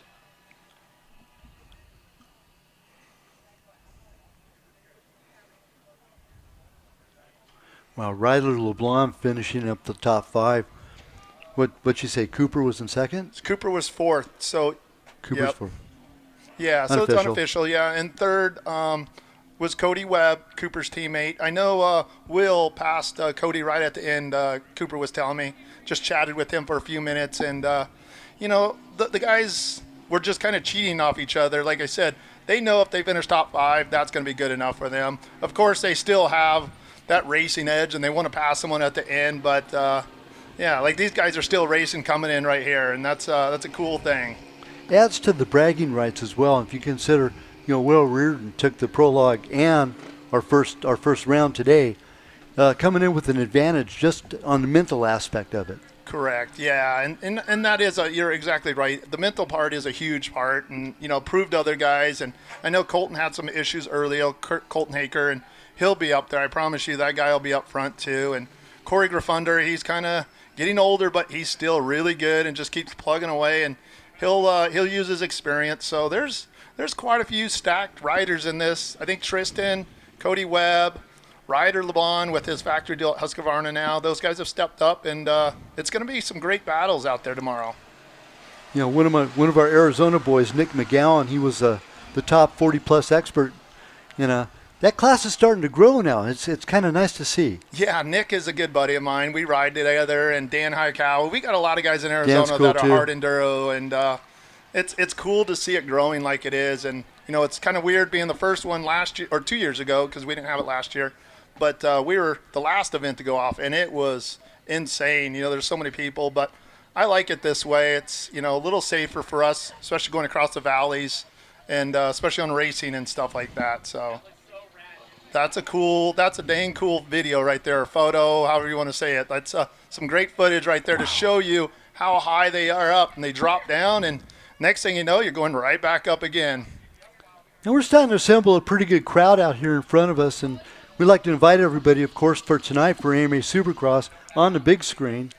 And who's your favorite for tonight? Man, Eli's really tough. I like Eli. I've known Eli from years ago, a long time ago. But yeah, it's Sure. cool to see how stacked that series is. And Cooper Webb's riding really well. It's gonna be neat to see that. I'm definitely gonna be here watching on the big screen also. Well, I kind of labeled Cooper, even though he's the same name as your son. But that one race, man, from 14th place to second, that was phenomenal. That's impressive, especially against the stacked field. That the 450 class is, it's Sexton's going to be good. I like Sexton's style. He's really efficient. He makes it look easy. I think Chase is going to be there just like him and Eli last year with outdoors. It's going to be coming down to the end, but Eli started off well, and he usually doesn't do that. So I think with his experience, and he seems like he's in a good mindset. He's riding well. He's having fun. He's smiling. And I'm like, that's what it's about. It seems like his family life is good. And when you get to that level, that's all a factor. And I think the biggest thing with looks like he got looks like something broke there. Oh, man. Number 117, yeah. That's the Three Brothers for KTM rider. He had problems coming off. He finished the prologue. 117. We got a nice little bottleneck. I don't know what the other guys. He's off his bike. Oh, he's helping him. That's what he's doing. We talked about teaming up. I said the farther back, you'll see more and more teaming up. And now you kind of realize how good the top guys are, because these are great riders back here. But when you see those top guys going through this, and people go, "Oh, that doesn't look that bad." Well, trust me, on video and stuff like that, it doesn't look as hard as it is. Then when you actually watch these guys who are B riders, A riders, struggling and just trying to get through, it looks like he's working on the bike, seeing if he can make it to the finish. Oh, it must be overheating. We were just talking about that. And maybe he doesn't have a fan, or it broke or something too. That's Sean Kepler from Costa Mesa, by the way. Great drone coverage here. Have you ever seen an event like this with such great drone coverage? No, this is phenomenal footage. Yep. And I wish we had this at more races, because we got some exciting stuff that happens, and all we do is tell stories afterwards. And it's like people don't get to see what we do or what these guys are going through and what they're racing on, and the gnarly obstacles or the crashes or the passes. And that's what we talk about. Motocross, Supercross is a blast to watch. But the fact that we get to come here, and I get to sit here in the studio and watch this racing is pretty darn awesome. There's Rodrigo Lopes that just chimed on through, number 75. He's been a hard enduro specialist for the last couple of years, originally from Spain or Brazil. I think he's from Brazil. Yes, originally. Makes his home in Colorado now, but he was talking about possibly doing the older guy class, but he decided to do pro. That was him just buzzing on by, number 75.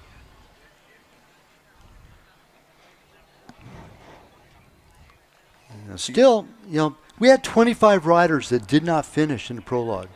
Oh, wow. I didn't know out of 180. that. So, even a prologue kind of bit into some of the riders.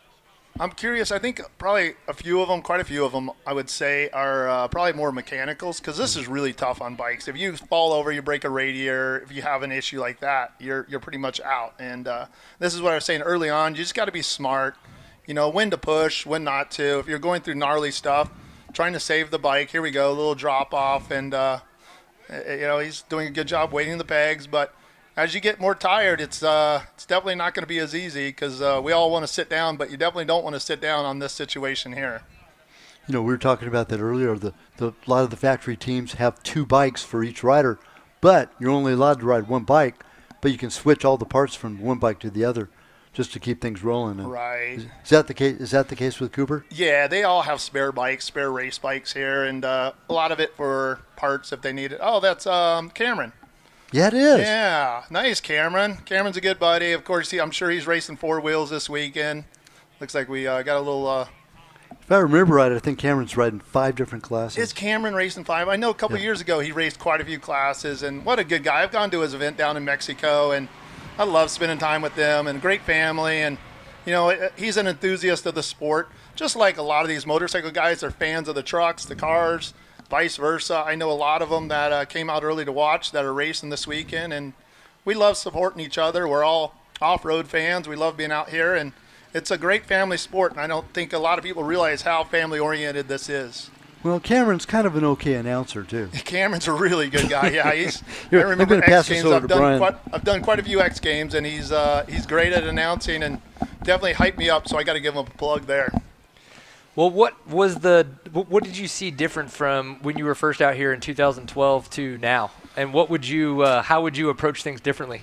That's a really good question. I think 2012, I turned 40 that year when I got on the podium, 50 now, and I don't think hard enduro here in the U.S. was that big. So I raced my 450 because I was dumb and I didn't know any better. And I'm like, I'll make up time in the valleys. And I'm like, yep, Graham Jarvis won, and he was on another level, and he's just going straight over rocks, and I'm trying to weave in and out. And I think the bikes, we didn't have gummy tires. Now these guys are all on 2 strokes, where we talked about 4 strokes. I was on a 450, and not ideal through these situations. You talk about being tired, and the next year I dropped to a 250F. I was with Monster Energy Kawasaki. Oh, that's a cool shot. I really dig that shot right there. It's kind of neat to see it develop and evolve to what it is today, because in Europe it's huge, and here in the States it just keeps getting bigger and bigger. Enduro cross, extreme racing.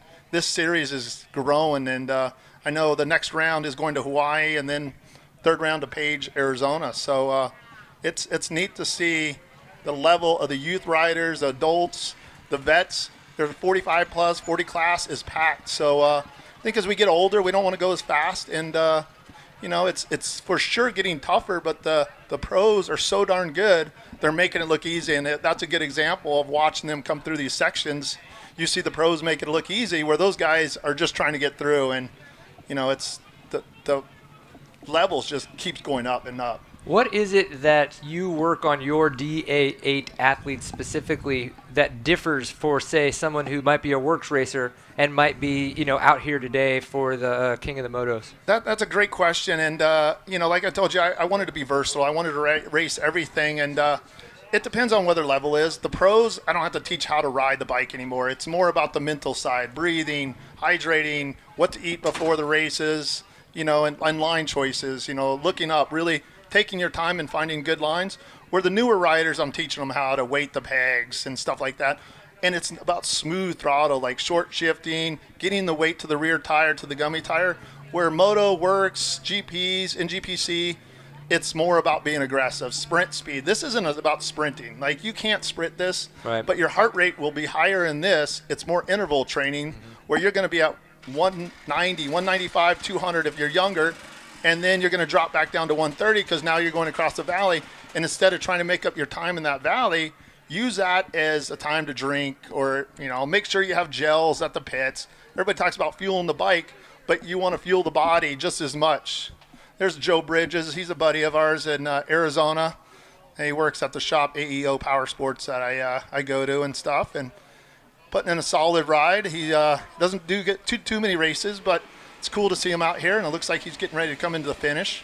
Nice, yeah. So this looks like just to the left of the uphill that they went up earlier, because they were exiting more off to that right side to head up earlier as they were heading out for the prologue, but now these guys look like they're coming in for the end of race 1 together. Yeah, I think he's looking down at his GPS, and that's the tough thing, that this differs from all the other hard enduros we do here in the States.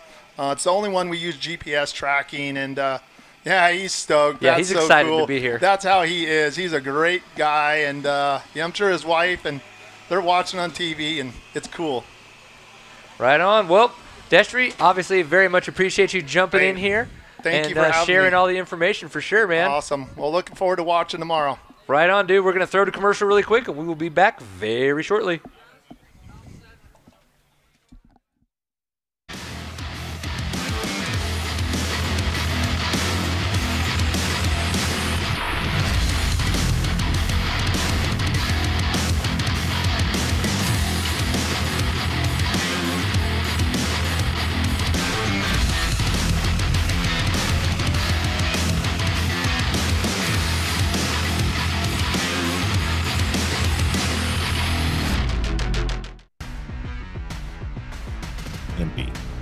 A tradition of performance. For over 60 years, a brand synonymous with VWs. Known around the world for quality, speed, and innovation.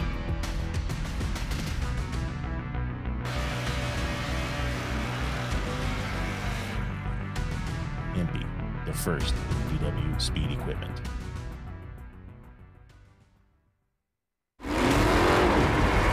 Over 25 years of off-road racing dominance.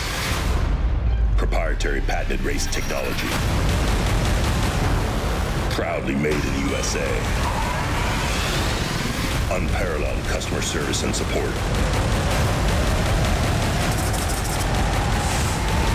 The choice of champions. King Shocks. The leader in off-road shock technology.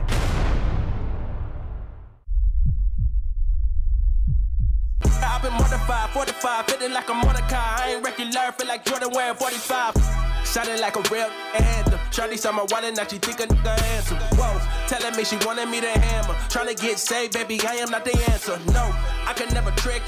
Let the bitch, my bitch with a kiss on my lips like, I am not a pimp with a limp, I'm a man with a gift, and I'm doing my shit like, what you all about, what your dollar amount?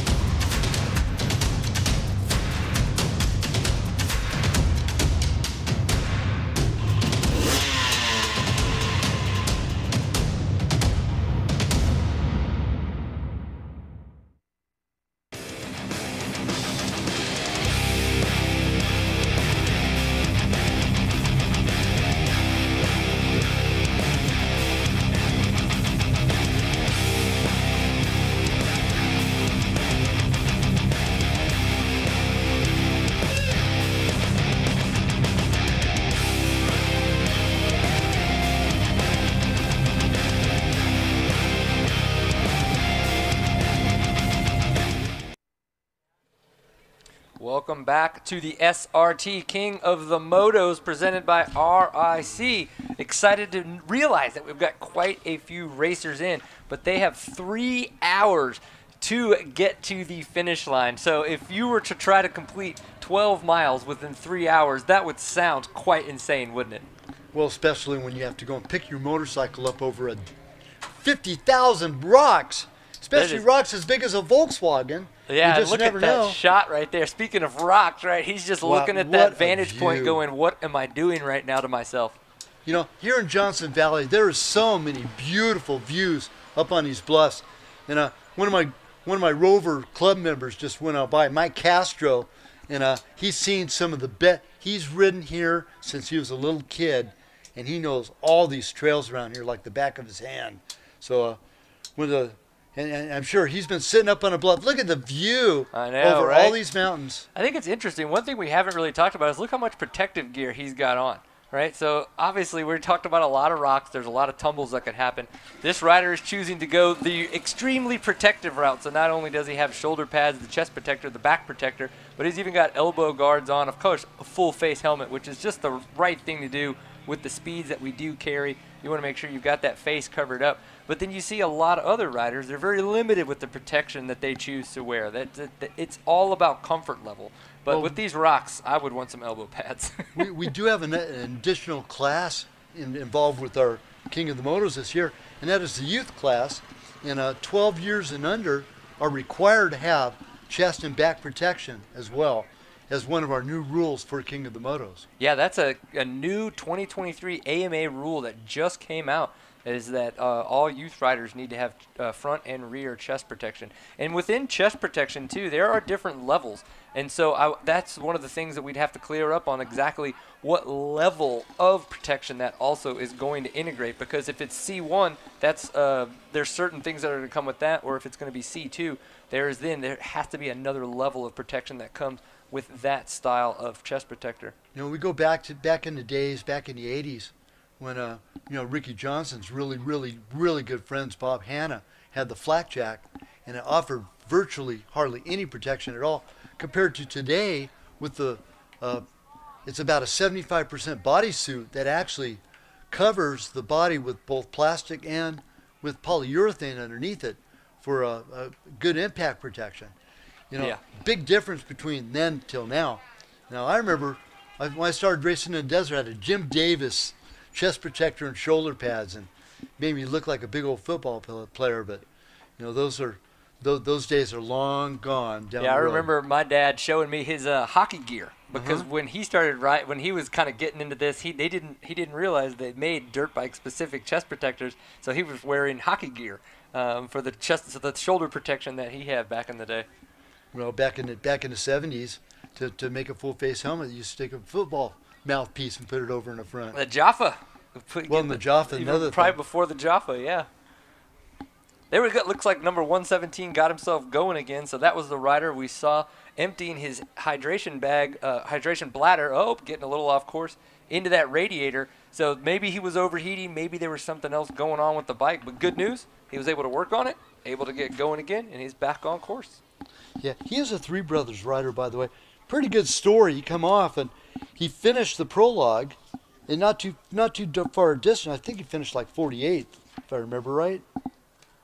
Yeah, Sean Kepler, he did a good job, but coming off course, he goes to start up his bike. He couldn't start it, and I go, "Well, he's taking a tow back to the pit." I go, "What happened?" He goes, "Well, I'm having problems starting it, and probably because I have 100 hours on the spark plug." It might on be a two-stroke. covered in a little bit of oil. 100 hours on a two-stroke spark plug. Back in the day, we were lucky to get 2 or 3 hours on a spark plug on a two-stroke. So nowadays, it's a lot different. It just shows just how the technology has changed, right? How it really has changed. The way it goes into the chamber, the way that the ignition happens, the way that all the combustion goes down. It's so much more efficient at burning the oil and the gas. Well, and these TPI two-strokes nowadays as well, they're so fuel efficient, they get twice the gas mileage that a carbureted version would get. Yep. So. And now we see that 2023 TBI coming out, so the bikes are continuing to evolve. Less vibration, more power to the ground. These riders are going faster and having a lot more fun. Oh, look at the line split here. here. I know, I love this. This is great. So we have a couple of riders taking the high route to get around. The other rider on the lower route is going, well, maybe I should have taken the high route. And then I have a feeling that the rider that we're seeing on the lower is actually going the correct direction, because now these guys up here are trying to look to the left to see where, because they're remember, the GPS, right? So they're probably going to have to turn around and come back down that On your little hill screen, that that set of rocks on the left, that is virtually straight up and down. So what you're saying is we should jump off of it. No. No, we're not. We're not Graham Jarvis. Yeah, that would be fun to watch, though. I have. Isn't that guy incredible though? What, 43 years old? I'm telling you, He's still doing that clinic was insane. If you guys ever get a chance to do the Graham Jarvis clinic, and don't be one of the riders that just sits there, because that's what's so interesting to me.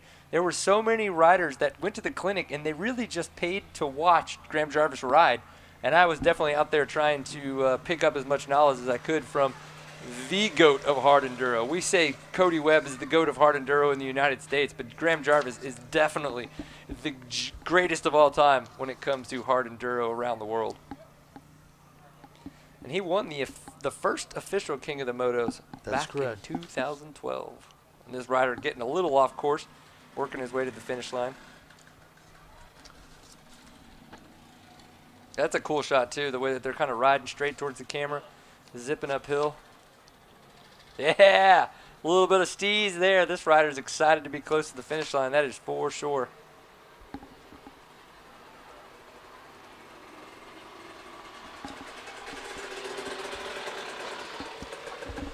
So SRT Off-Road, King of the Motos, presented by RRC. If you guys have not checked out some of our sponsors, please make sure you go see those guys in the pits or online, anywhere their presence is around. Progressive Insurance, Optima Batteries, Can-Am, Ford, Bronco, Monster Energy, and Naito. Make sure you support those that are supporting the King of the Motos. I'd like to mention something else too, Brian. They're going to be checking at the gate on the way out of Hammertown.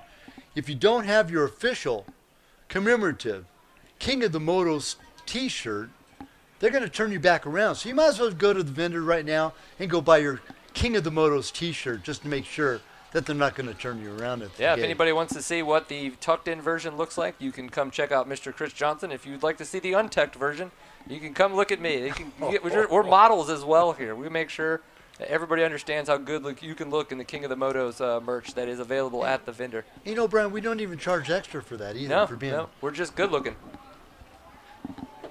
Yeah, coming with us right now. And I'll pass the headset over to Tristan. Tristan Hart with us here. How you doing, Tristan? Good.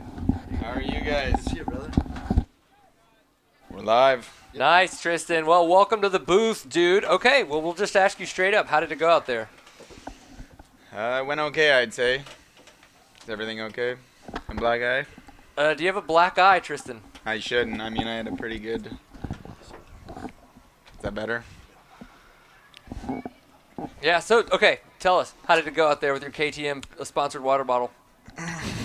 Not a good start, I'll be honest with you. Not a good start. This guy, an amateur, he seemed like he kind of ghosted it up on the first hill and kind of right into me, so I had to just wait for him, and he kind of just went up slowly, and I followed him, and that put me in like 14th or something off the start, and then I made a lot of quick passes. I was pretty aggressive, I'd say.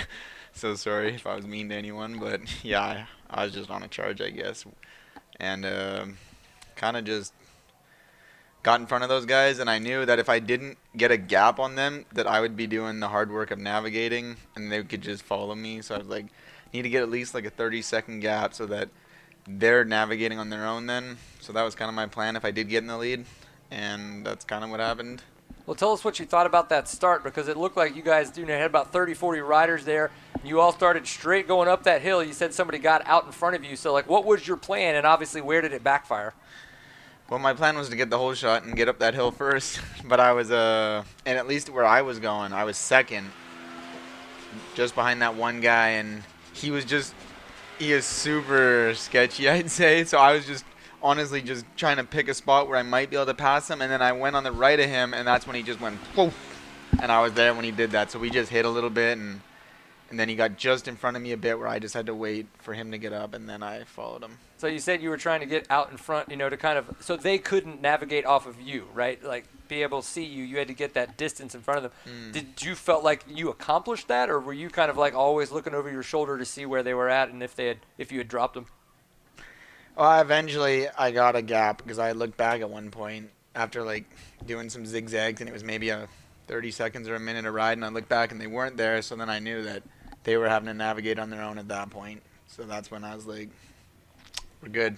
Nice. Or I felt good. They might catch me if I got, like, later in the lap. I knew the navigating was going to be a little harder because it was a little more up and down, where the start was just pure single track, so you didn't have to look at the GPS so much.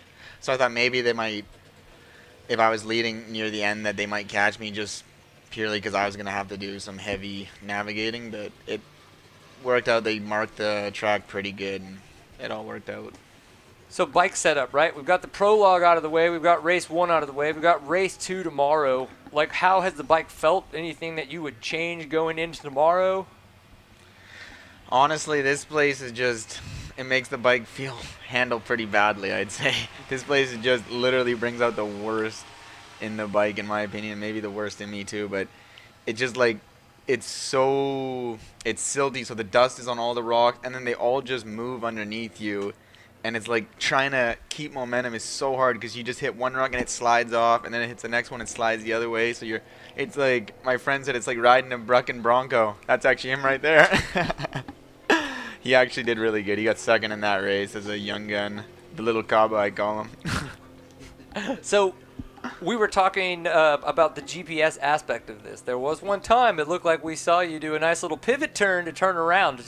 How many times did you get yourself turned around? Yeah, there was probably 5 or 6 times where I started doing some circles. So just, yeah, you look on the GPS and it looks like it veers to the right, but maybe there's 2 that veer to the right. So you take one, it's not the right one, you just go back and hit the other one. So it's hard to be perfect. I don't think anyone is always just going to get it right every time, especially in the desert here. There's just so many trails intertwining. So you can just take an educated guess sometimes. Hopefully it's the right one, hopefully not. But this year they do have some arrows, so that made a big difference today. That would have been a lot slower if they didn't have arrows. So they definitely stepped it up, and I think made it more of a race instead of a just stare at the GPS and do some circles like we've done in some years past. So growing up in Canada, riding in Canada, I would assume that the terrain there is absolutely nothing like this. How long has it taken you to kind of like, be the Tristan Hart that we know out here in the desert of California? Yeah, definitely. This isn't my strong suit. I would say the dry. I just don't feel super comfortable. My tires on the ground here, but I seem to ride decent in these conditions. So I don't know. Everyone's got to race the same terrain, and you just got to figure it out. And this is my 3rd time here now, I think. So definitely getting a little better at the navigation, a little better at, just this crazy terrain they got here. It's hard to ride. That's all there is to it. Yeah. Well, you're 1-21. You've done obviously great so far with the 3rd and then the win here today in the race 1. You got race 2 tomorrow. Any lasting thoughts going in, or just sleep, refuel, and get ready? Yeah. I mean, it's cool this year. They have it 2 laps, and then on the 2nd lap, we're doing like an extra 1.5 miles. So I'm guessing they got something planned for us there that's going to be a little tricky. So I'm looking forward to it. Hopefully they got some arrows out there so we're not doing circles. But yeah, I'm looking forward to seeing what Justin's got planned for us this year. Right on, dude. Well, we really appreciate you dropping in and sharing some knowledge with us. Good luck. Get rested up. Look forward to watching you ride all hard enduro-y on your Red Bull KTM tomorrow. Thank you. Yeah, man.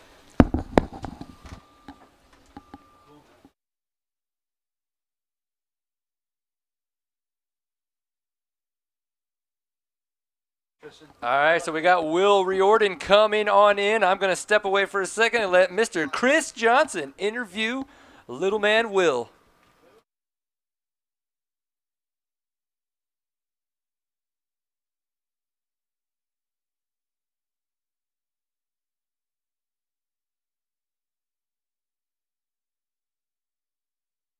Okay, you're live.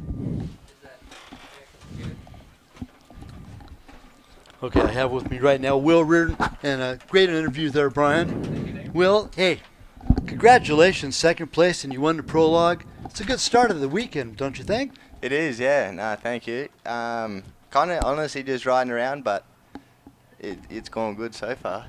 So you're making quite a mark for yourself here lately the past couple of years.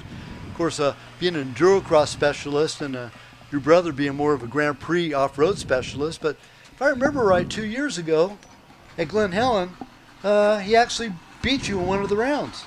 Yeah. I used to race hair scrambles and works and stuff. I'm actually got a moto background. Okay. And swapped over when I was like 15 years old. And then went to hard enduro and enduro cross when I was 16, 17. But yeah, no, my brother, he's a year younger, and he started beating me, so I just left that and found another discipline. Well, we have a couple of other Australians that are doing really good here in the motocross scene, the Lawrence brothers as well. And another Australian that's also doing good here in the Grand Prix scene is Jack Simpson. Yeah, Jack is doing really well too. In fact, by the way, it was a 1-2 Australian 250 sweep last weekend. Yeah, it was. Now in Australia we don't have that many people in general, and then so we don't have many riders either. But for whatever reason, like we've got good riders, which is cool, and a lot of them are here in the US and then Europe. We've got racing in Australia, but it's not that big. So if you want to make it, you come here or Europe. So it's cool to see a lot of us out and about. Now, the previous year, you and your brother and your dad, you pretty much stayed here on the West Coast. But last year, you decided to do, of course, Angus was hitting up some GNCCs. And then, of course, you're doing all the hard enduro stuff all over on the Eastern Coast. What's your favorite, the West Coast or the East Coast?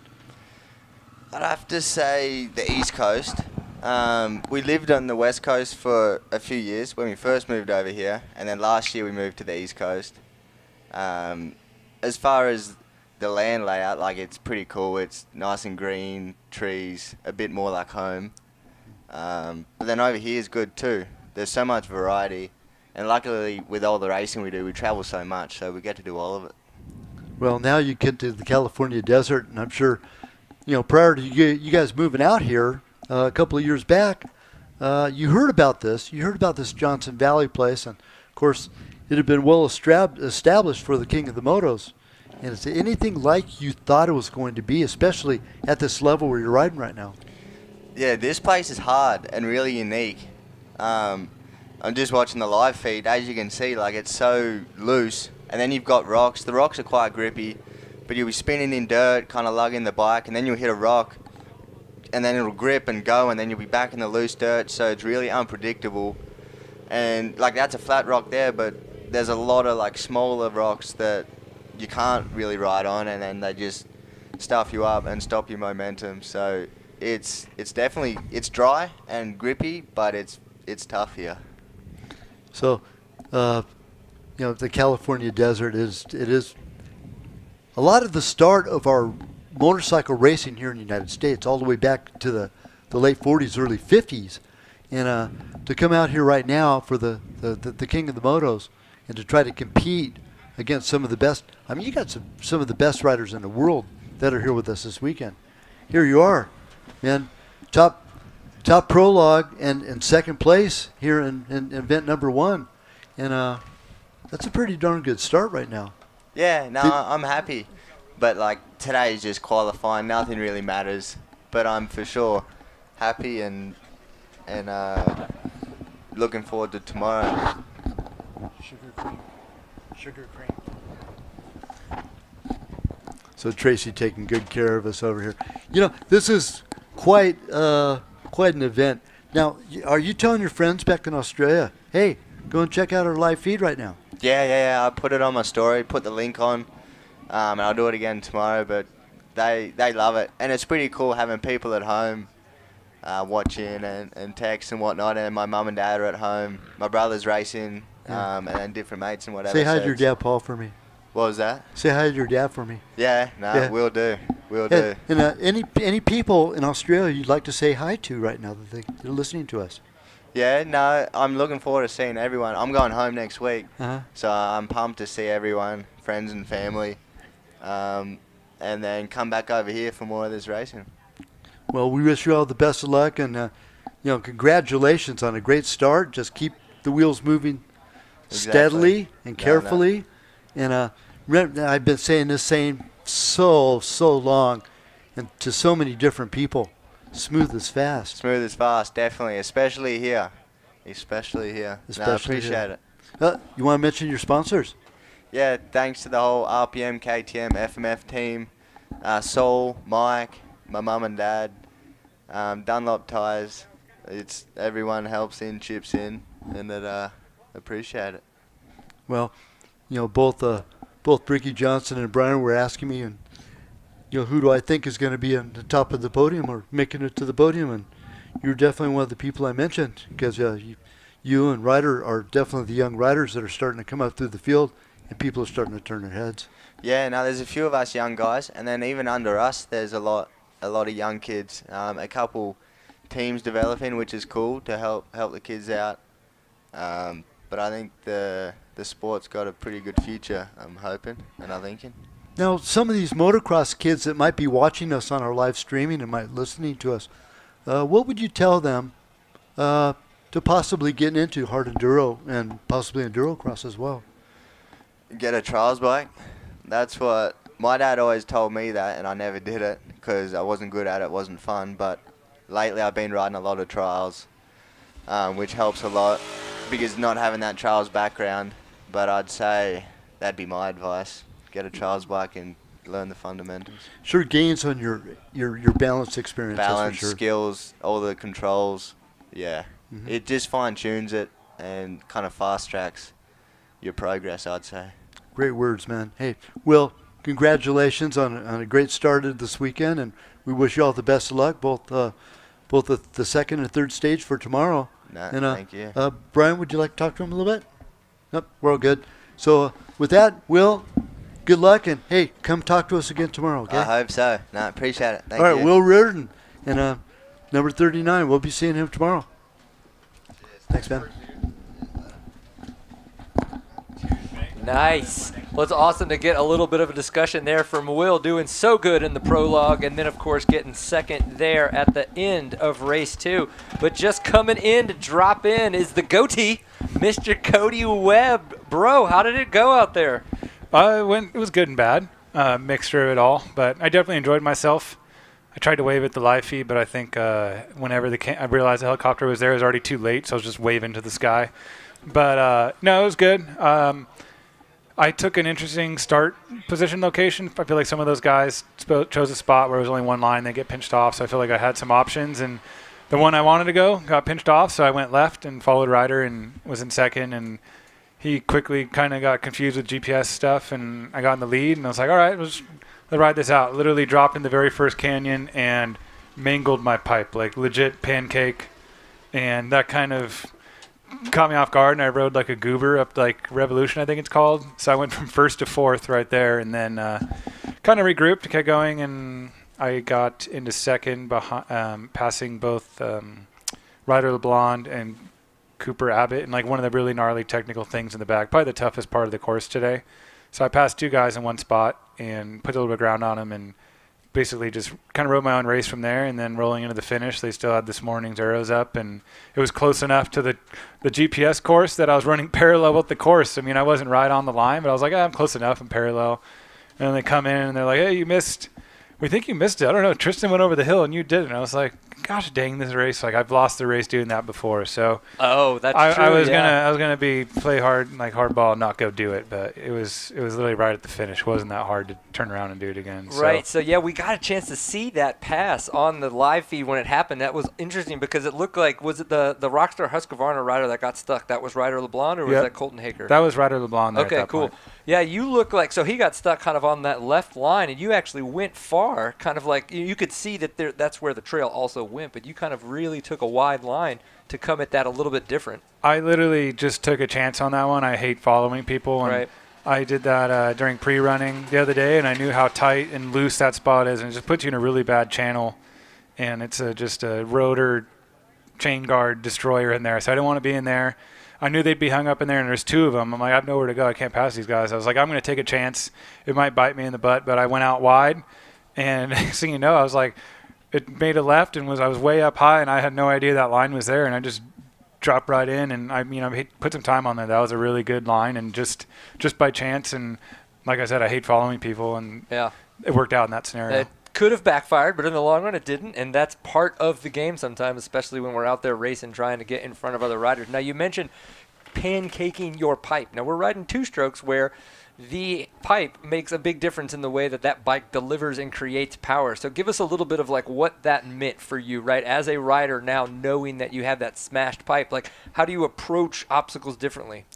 You just got to plan ahead a little bit and give it a little more gas. It just really cuts the power down quite a bit and makes the bike sound awful, like a like a huge exhaust leak. It probably did have an exhaust leak, I don't know, but it wasn't. You know, the bike still ran, so I mean, I was pretty impressed by that. I really flattened that pipe, and it was one of those things. It wasn't like I crashed and dented the pipe. Like I was riding pretty reasonably fast, and a little outcropping rock it just bit me. I didn't crash. It just literally folded the pipe in on itself, and I kind of bobbled, and next thing I was like, my bike sounds funny. This thing, and I kind of looked down at one point, and I saw it way out of position, so. It still ran. I guess that's a testament to the Shurka that she takes a beating. Yeah, and it's interesting because the professional riders, you guys choose not to run pipe guards, right? Because there's a chance that the flange, right, where the pipe enters the engine could break when you hit those pipes, where slower, more, aged riders like myself, we choose to run pipe guards. But tell me a little bit, like, is that a good reason for why you wouldn't run pipe guards? Like, why is it that majority of y'all don't run those? Yeah, in this case, it was probably good. I mean, if I had the pipe guard on there, it still would have dented for sure the way I hit that thing. But there's a good chance it would have ripped the pipe out of the exhaust manifold there or broke that little manifold because there's that piece is replaceable on most all the two-strokes where the pipe goes in at in the header pipe. So in that case, I just folded the pipe and dented it beyond belief. But, I didn't rip it out of the manifold, and it still kept running. It just did not run well. Well, now that we're back, right, we missed last year, but we're back right now. Like, what are your thoughts so far on the way that the race has run, right? We had our 2-mile prologue. We had our 12-mile race 2 right now, getting ready for setup for race 2 tomorrow. What are your thoughts? So far, so good. I mean, this race is exactly what I anticipated. A little bit faster. We just saw a guy go down there on the screen.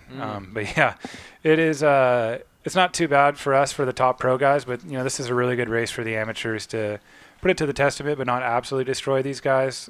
Really one hard spot. So the prologue this morning, lining up at 7 a.m. was I'm not about that. This could have been our prologue.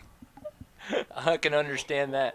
Well, get ready for tomorrow, right? Rest up, fuel up, and get ready to have some more fun. You're going to be – everything you did today is going to get you in that front line for tomorrow. Same thing, just try to get out front and take away with it. Yeah, no, exactly. I wasn't too worried about this race because at the end of the day, I knew I'd be up near the front somewhere, even with a couple little issues there. So, prologue today, cruised around, enjoyed myself, kind of yelled at Max on the live feed when I go by, yelling cowboy or something like that. And then, I came in, I just wanted to save energy today, and that's pretty much what I did. So really happy about that. And it went the wrong way, destroyed my pipe, still got third. I mean, we're in a good spot for tomorrow. And you have a mechanic. You don't have to change it out? Yeah, I didn't have to change it. We took 2 of us to get the pipe off, though. Not us, 2 of them to get the pipe off. 2 of them, yeah. Like, I watched. I posted the video to Instagram. That's what I did. I apologized to him. I felt bad. I apologized to myself. It happens. Yeah, it does, man. Well, we really appreciate it. Thanks for coming here and chit-chatting with us, and obviously great job so far, and we look forward to seeing more of it tomorrow. Yeah, definitely.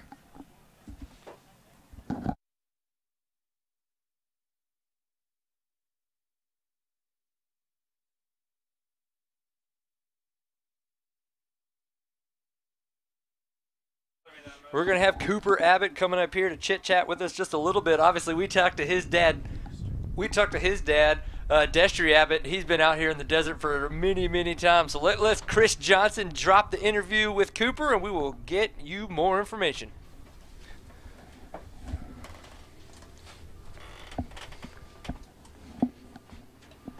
Hey, Cooper. Good to see you, man. And, wow, what an event so far, don't you think? Yeah, definitely. It's been a good time so far, and yeah, that prologue went pretty decent, and then that first race was just kind of a fun time. Got into the lead pretty early after Cody smashed his pipe, and just tried to ride my own race. Tristan got around me, and then ran second for a little bit, and man, it was just try to ride smart. It's harder to lead and do the GPS, so kind of just step back a little bit and let those guys do the GPS work, and just relax and take it easy so we can go have some fun tomorrow. there was 4 or 5 of you that were mix and matching, going back and forth. You know, Colton Haker was in that mix too, Will Reardon, of course, Tristan Hart. And, man, you guys are going at it, man, and it looked pretty cool. What was the hardest part for you? How far in? It was probably about halfway. It was about what Cody had talked about, that spot where he got around Ryder and I. And, man, he took this line off to the right, and I saw it a little bit, and I was like, man, that looks a little risky out there. And, yeah, he got around both of us there. And I actually flipped to Yui and went and took his line. And just because the line Ryder was in looked a little tough. And so I took his line and almost got around Ryder, but got a little hung up there right at the end. But that line was probably the most technical, but I'm sure they'll have some surprises for us tomorrow.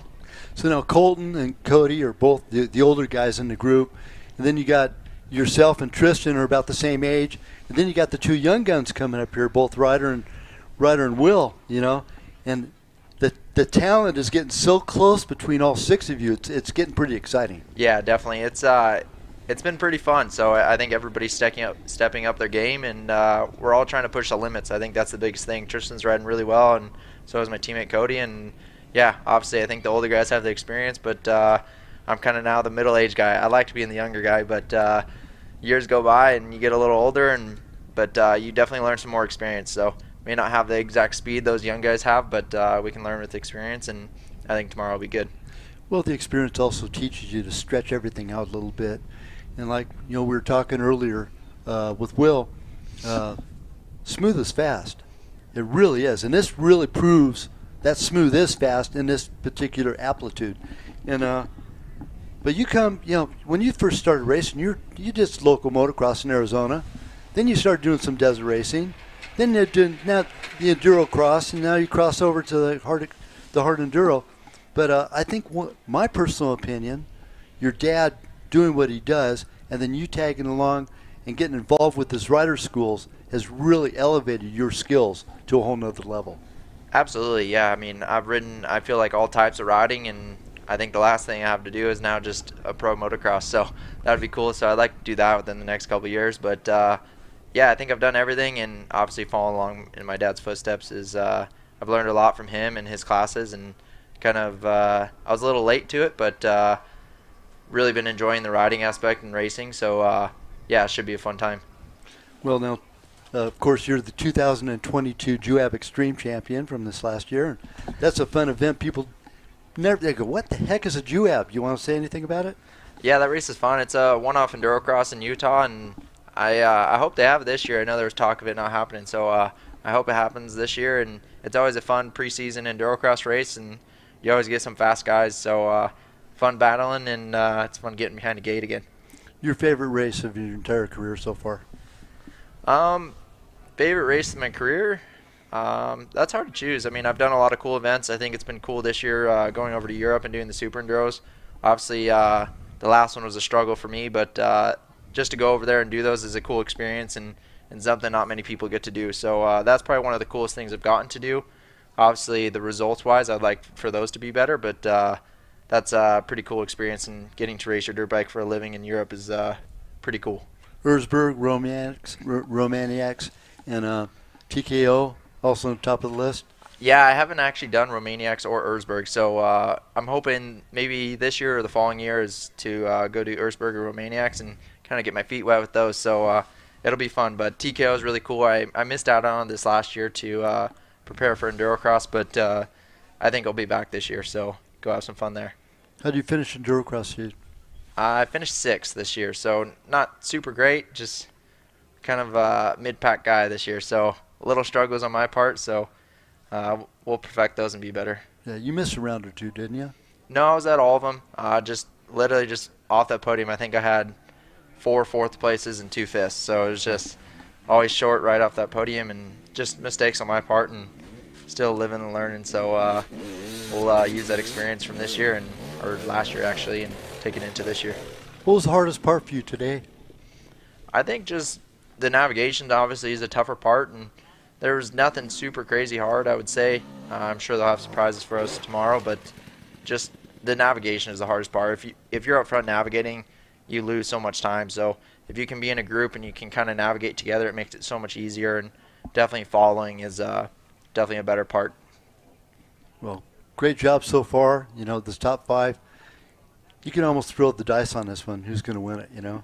Yeah, it's going to be a good one. So it'll be a fun battle. I think the intensity is going to be pretty high tomorrow. I think everybody kind of saved a little bit for tomorrow, and so we're all close today. But I think it's going to be a battle tomorrow. So we'll all throw down, and we'll see how it ends up. What kind of start you get in stage 1?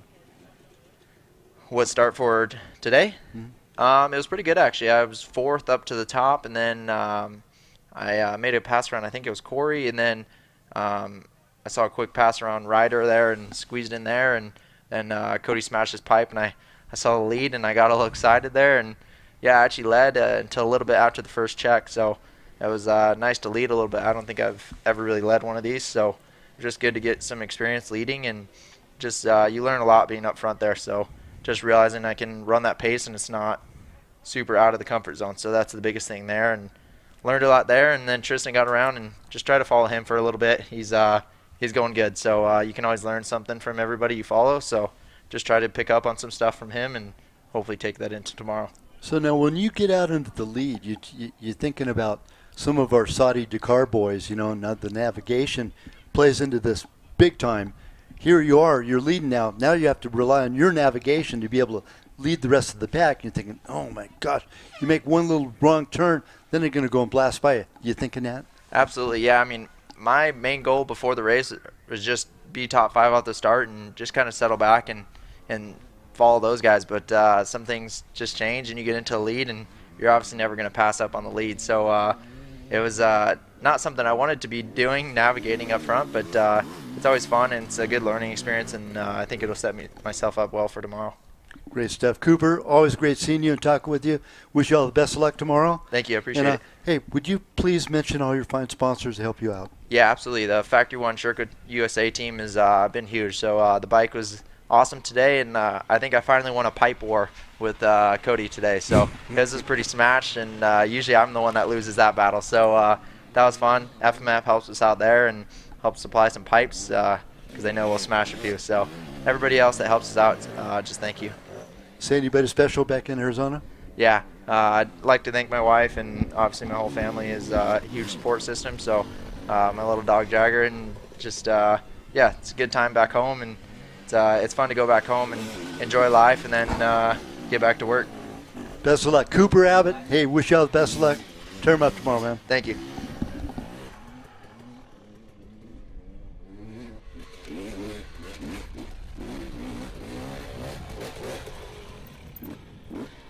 Love getting more feed here, looking at the riders that are finishing up. It looks like it is 3 p.m., so we're 2 hours into this race.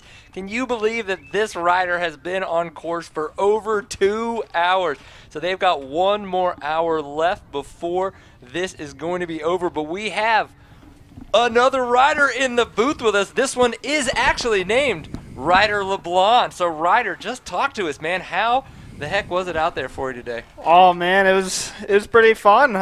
Started out this morning. I ended up like 4th in the first qualifier, short lap, and then on the second one this afternoon, ended up 5th, and just trying to figure out the GPS stuff. It's a fun new challenge this weekend. I never raced with a GPS before, so trying to figure all that out, and I think if I can, and be a good day tomorrow. Yeah, Cody Webb mentioned that. I think he said he was behind you at one point, and you maybe kind of either had a hiccup where it was you were riding a little bit slower, maybe to make some mental adjustments for the GPS. So that has been something that you've been really working on because that's new for this event for you. Yeah, for sure. Like my main goal that second moto was just kind of I played with my GPS, zoomed in and out throughout the race, just trying to figure it out, and because that was really the first time I got to test it in a race scenario. So made a couple adjustments and got it working better at the end. It's still tough for me to follow, but I'll figure it out. Yeah, man. So now that you're obviously we've got race 2 tomorrow, so overnight you're probably not going to learn how to use the GPS that much better, but in the long run you know it's something to work on. What does that look like, right? Like how do you go get better at using a GPS? Yeah, I mean, if I knew how to get better using GPS, I'd be better at it right now. But no, I think my main goal for tomorrow is just kind of get a decent start. Like Cooper said, get up in top 5, just follow. I think we're all going to be struggling following. Like the track isn't purposely not marked real well, so we have to use the GPS. And I think just whoever can read it the best tomorrow and stay out front, not make many mistakes, got to do well. It's going to be tough to learn overnight, but we'll figure it out. Yeah, and so this is your first year now. You just signed for the Factory Husky team, right? Being an official, partner, teammate there with Colton Haker. You were on a factory-supported team before. I believe you were on a factory bike before, but now it's a little bit different. You know what I mean? Like, there's a paycheck involved. There are assumptions that you're going to perform for the team. Like, what does that feel like? And I mean, honestly, how accomplished do you feel now being able to have achieved this moment in time? Oh, it's awesome. It takes a big weight off my shoulders knowing that I have a really solid team behind me this year, and takes a lot of worries away about, like, if the bike's going to be ready to go, because in the past I was working on it and, like, getting it ready before the races, and now I have no doubt in my mind the bike will be good. It's just me that I got to worry about. Yeah. So, again, you've been doing this for a long time. I believe you started in your young teenage years racing hard enduro. You're early 20s now? Yeah, 21. Okay, so you've got probably 5-6 years of racing hard enduro. What are your thoughts on where this is going next? I think just in the last couple of years it's gone really well. Just as this series, Josh and the whole U.S. Hard Enduro crew, they're doing a great job, and happy we're back at King of Motos. I've never done it, but I know a lot of guys have been here before, so it's good that this is back on the series, and excited for the series this year, and just, let's go racing. Yeah, man. Are you going to get a chance to go to Hawaii for the second round? I'm not sure. I don't know if we're going or not yet. That's not in the contract you signed? Yeah, it's not one of the premier rounds, and tough to get to Hawaii, so just probably focus on the races here and do a couple over in Europe if I can. Yeah. Is there any talk already of you being able to go to Europe to do any official races? Or are you just kind of trying to see what can work out? Yeah, it still just depends on the schedule. Hopefully get back over to Erzberg, stuff like that, but mainly focus on the series here and Endurocross again. Okay, and then so you mentioned Endurocross. Are there other small series that you do? Like, do you potentially do any enduro racing, maybe a national enduro series or local things like that, local hare scrambles? Like, is that ever something that you've raced before? Oh, yeah, for sure. My background is like GNCC hare scrambles. Okay, so, okay. In the past, the last 2 years, I've only focused 100% on the hard enduros, but here and there do a couple to, like, just kind of get my speed back and stuff like that. So, took a different route than I thought I was with the hard enduros the last 2 years, but it's a good change. I'm loving it and happy I did. It worked out.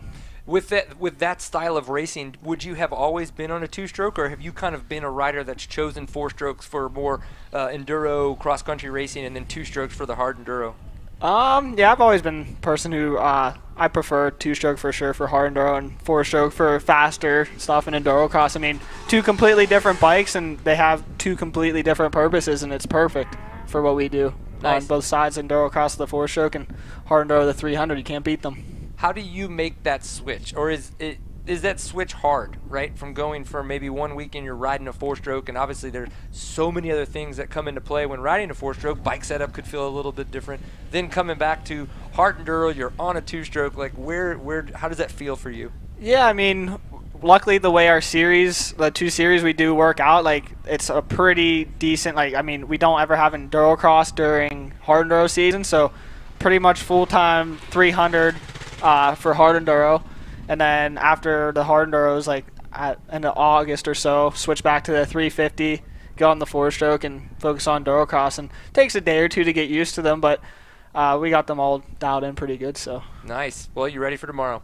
I think I'm ready for tomorrow. It's gonna be a challenge. I'm excited for it, though. I just see what the pace is, settle in, hopefully come out on the top. Yeah, so staging being 8 a.m., right? Race starts at 9 o'clock, dude. It's still going to be chilly. Yeah, it's going to be a chilly start. So you guys are going to be starting maybe in jackets, vests, or something like that, and then probably halfway through that first lap just wanting to shed clothing as much as possible, right? Like, it's going to be pretty nuts. Well, the thing is, you have some big shoes to fill, right? That's what normal people would say, but right now I have to say they probably got you too big of a jacket, because right now you've got a big jacket to fill. Oh, yeah. I don't think any clothes fit me tight. I'm pretty small, but... yeah. That's all right. You're wiry. That's the way I like to look at it, because I'm a small guy too, but I'm a wiry character. So in that regard, we bring it, and it's all good. Yeah. Sweet. Sure. Well, great work, dude. Thank you for coming and chatting with us. Good luck tomorrow, dude. We look forward to seeing you on the big screen. Oh, yeah. We'll be up there.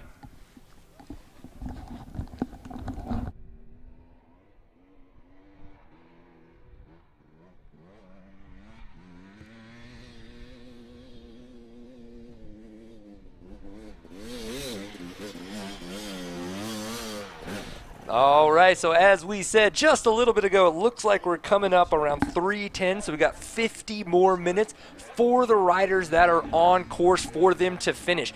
Now, even if they don't finish, they will still be able to race tomorrow. This just puts them at the very back of the pack if they do not finish their course today. Looks like that rider there having a ton of fun getting to the top, slipping and sliding, trying to keep that front end down. He's just having too much fun. That's what it looks like when you're on your dirt bike enjoying this single track. Those guys, though, are having a conversation about how they can figure out how to get themselves down and continue onward with this trail. So we got the SRT King of the Motos, of course, presented by RRC. Progressive Insurance, Optima Batteries, Can-Am, Ford, Bronco, Monster Energy, Nito, all supporters of this awesome event. So thankful to be back with King of the Hammers here at Johnson Valley OHV area. Woo! Chris, what are you thinking? I'm thinking tonight's going to be an absolute blast. We're going to watch on the big screen Supercross in front of us. Hey, you in the audience here, y'all having a good time this weekend? That's what we like talking about. Tell all your family and friends what's happening, because it only happens right here in Johnson Valley. But Brian, Brian Pierce working with me and Ricky Johnson this morning. Ricky will be back with us tomorrow.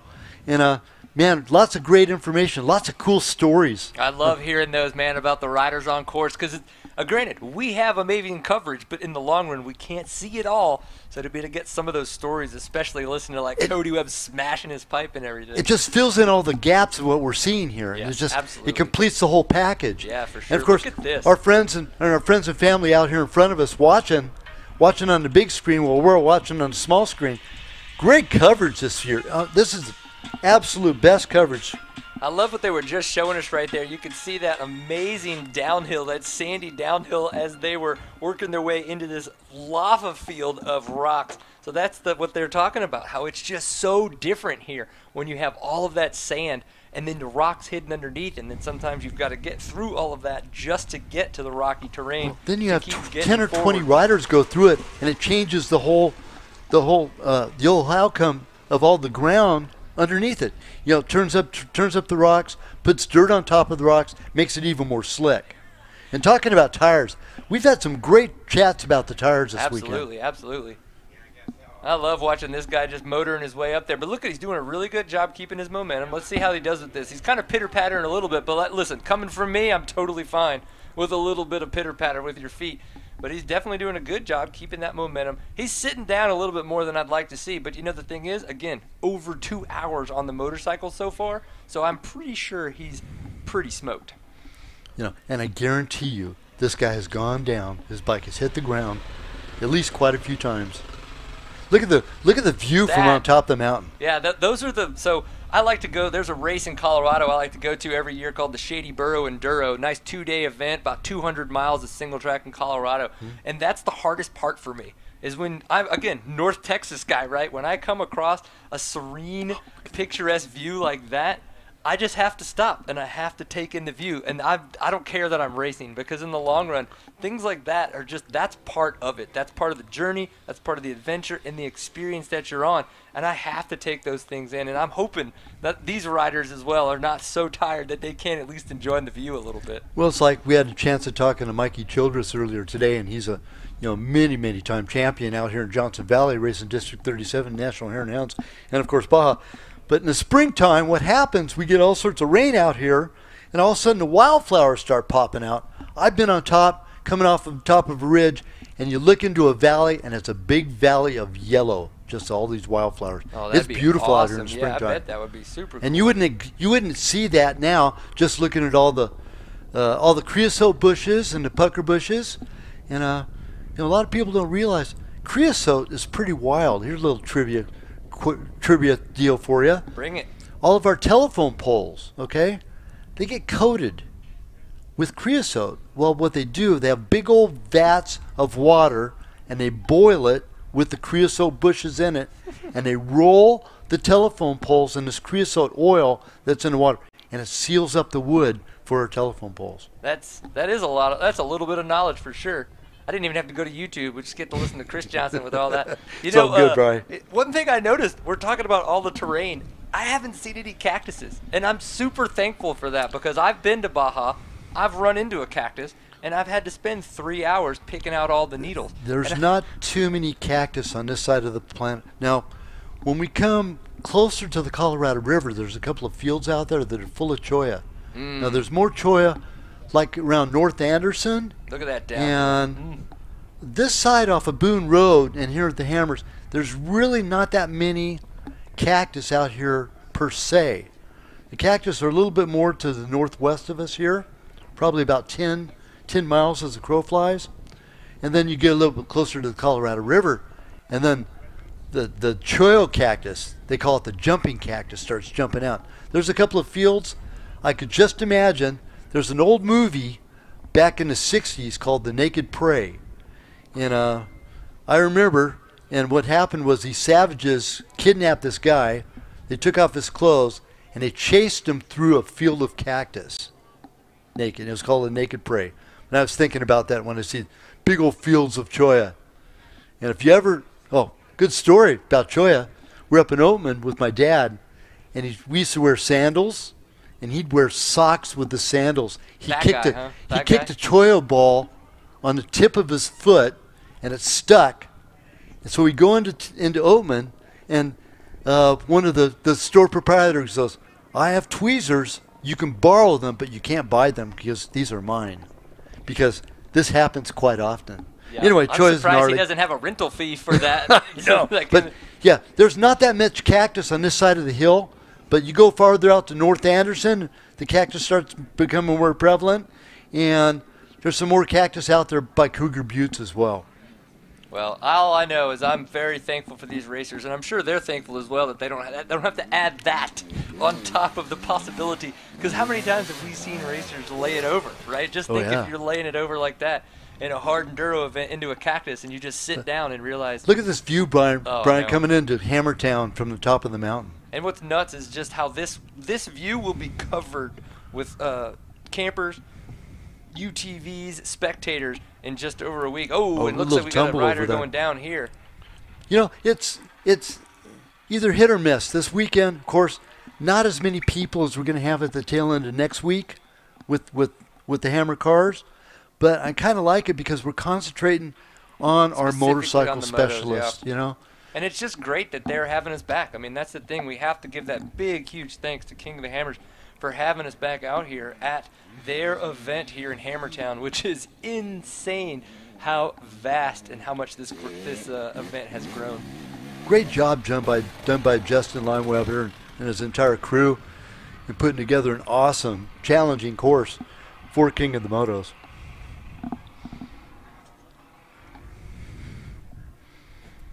God, the drone coverage just blowing my mind, Brian. Dude, they're doing a phenomenal job, and it is pretty crazy how many times they have to keep swapping out because of the batteries on those things, right? Like, sure, they have fly time and everything, but they can only make it so far, and they've got to bring it down. So then they bring up another drone, plug it on into the feed. Well, just as much as that, we have 4 or 5 people inside of a production trailer switching from one drone to the next and from one live camera to the next. And it's constant. They have all these about 12 or 15 screens up against the wall, and they switch from one camera to the next. Yeah, it is a full-blown TV production crew that is going on here, which is just, again, for a dirt bike race, that is amazing that we're able to have that. Look at this, man. This rider's just having so much fun out here in the Johnson Valley OHV area. Well, check this out, Brian. There's more coverage on our live streaming than there is for AMA Supercross.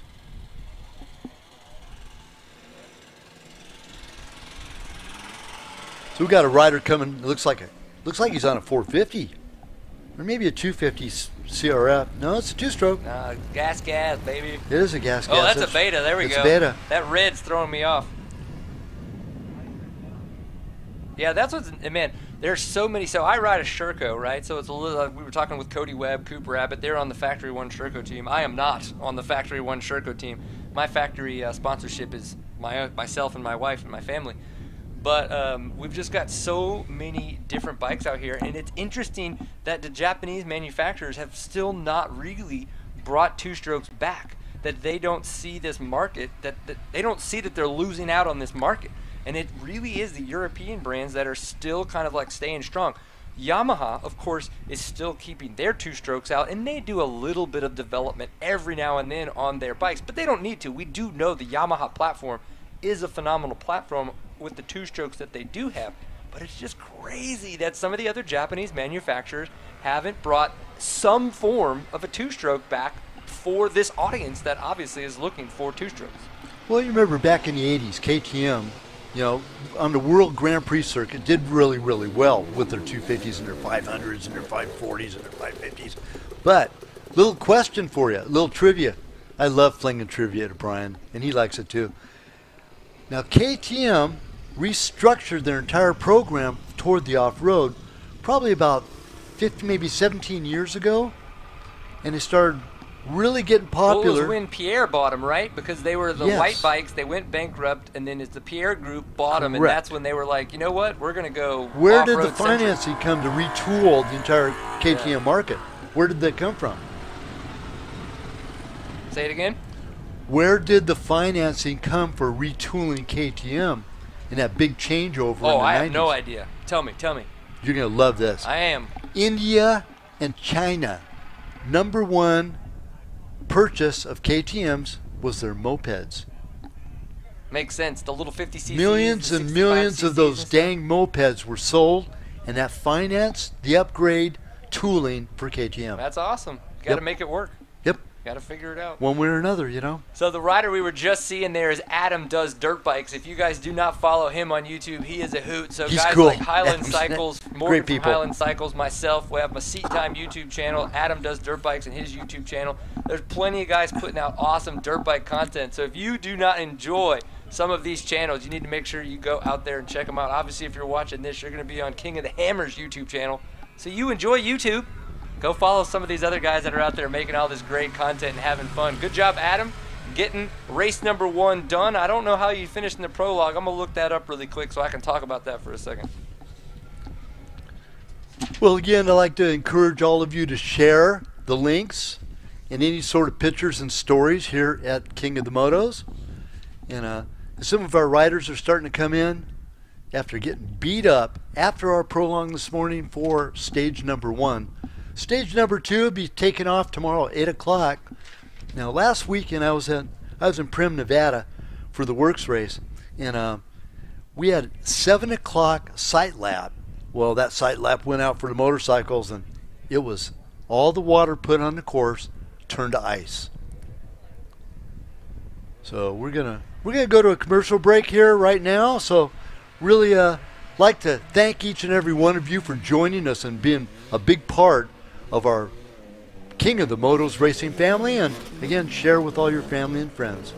And with that, we are going to commercial.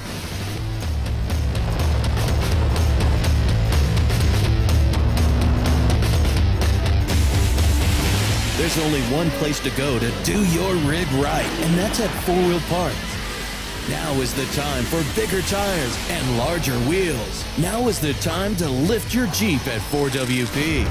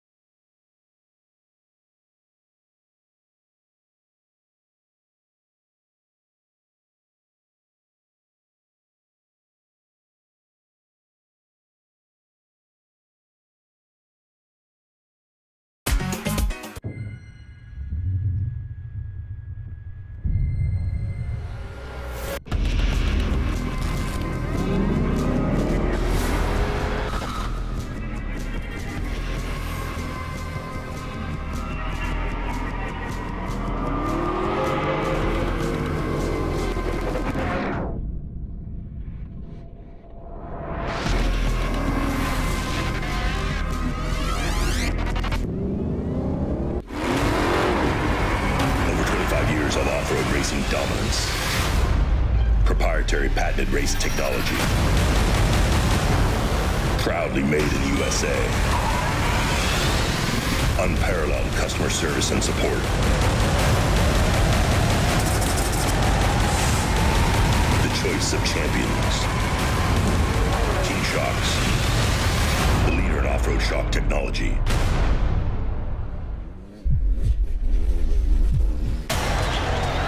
All right, Chase, number 23, it's 2023. This championship's yours. Let's show these guys what's up. Easy, boys. It's not over yet. Big dog still gotta eat. Whatever you say, big dog. Seriously?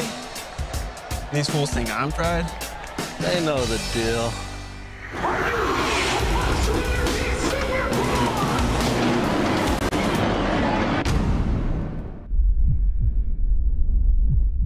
I've been mortified, 45, feeling like a Mordecai. I ain't regular, feel like Jordan wearing 45. Shining like a real anthem. Shawty saw my wallet, now she think a nigga handsome. Whoa, telling me she wanted me to hammer. Trying to get saved, baby, I am not the answer. No, I can never trick. Let the bitch with my bitch with a kiss on my lips like, I am not a pimp with a limp. I'm a man with a gift, and I'm doing my shit like, what you all about? What your dollar amount?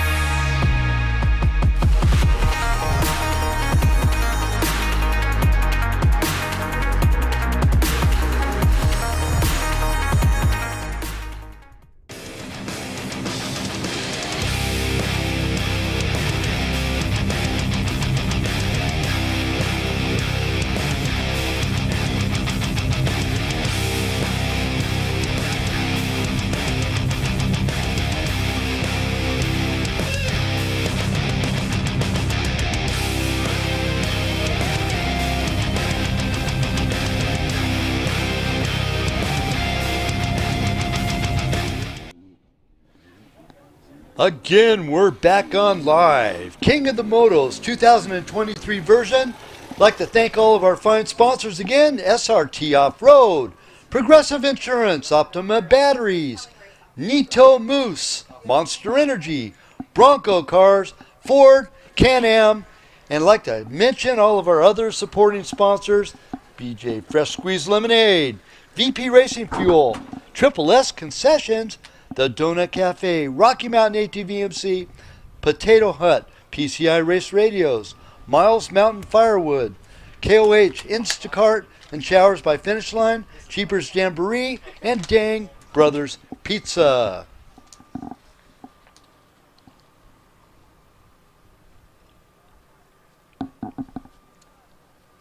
And they are courtesy shout-outs again.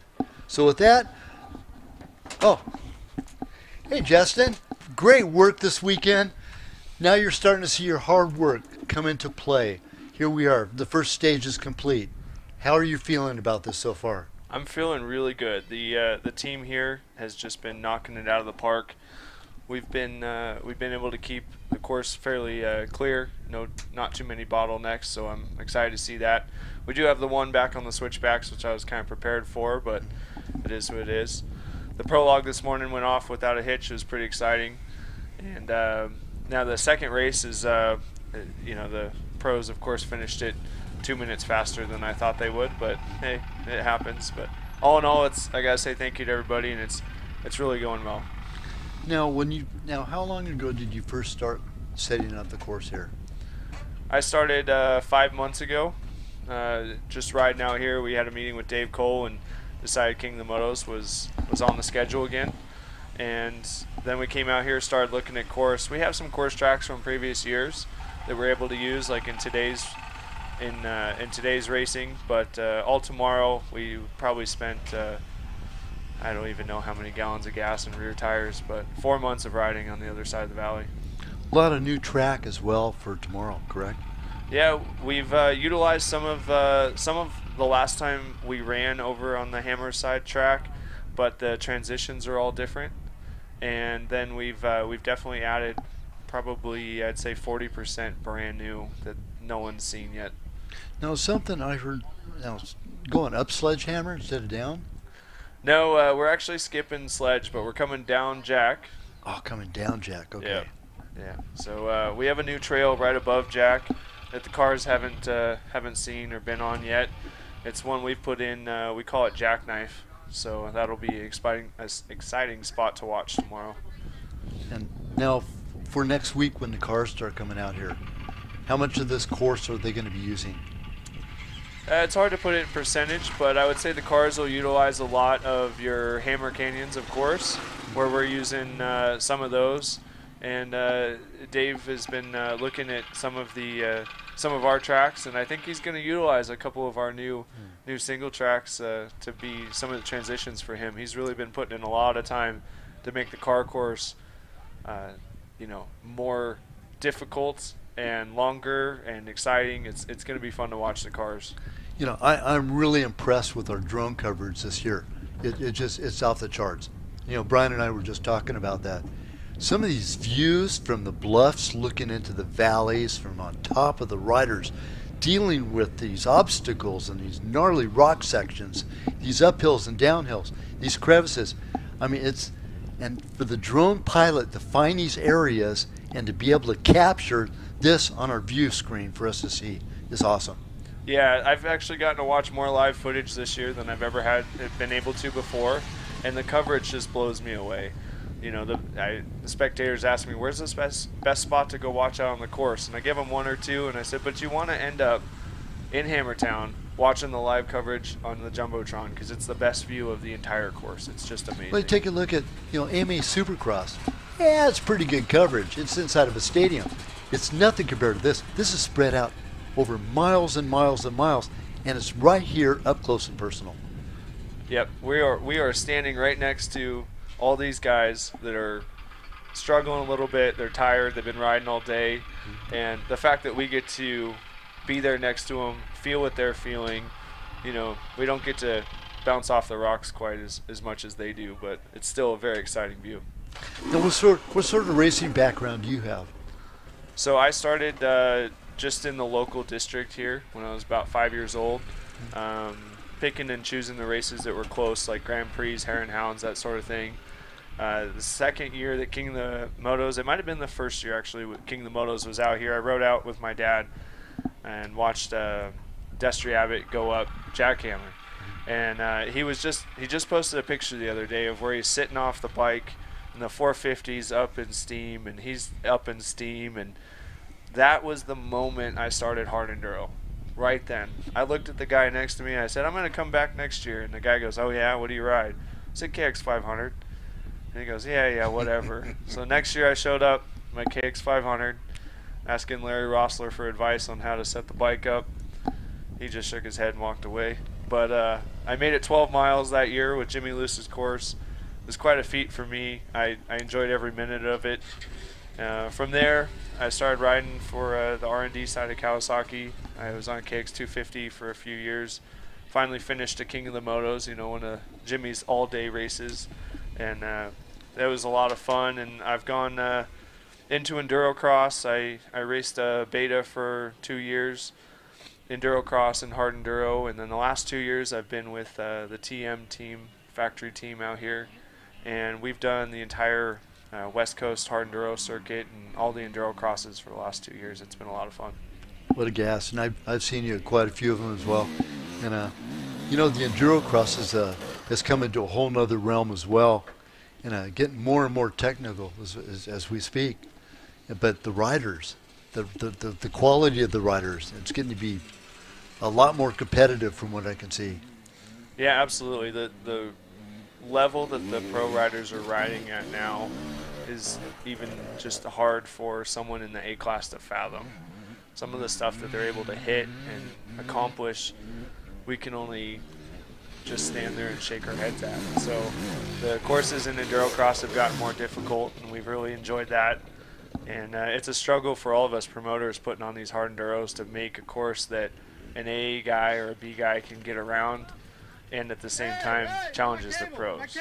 So tomorrow with our 2-lap format, I'm hoping that second lap I've got quite the quite the obstacle is the last one coming in that should put him to the test. You know, as Ricky Bryan and I have been talking about, you know, and you mentioned it in our writers' meeting yesterday, every single stage gets more and more difficult, less and less marked, and it's going to become the navigation part of the GPS starts coming more into play. This is more GPS navigation at this event than we've ever had at the Motos. Yeah, we've definitely stepped it up with the GPS navigation aspect of it.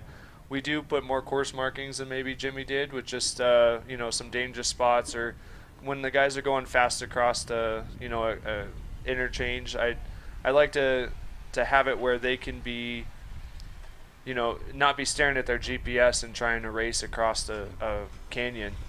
But it's quite an experience to put on a GPS race, and it's quite an experience to race one. So it's been exciting. Now, a lot of people don't realize all the BLM submittals that must be done prior to an event like this. It takes place well before 6 months before the event.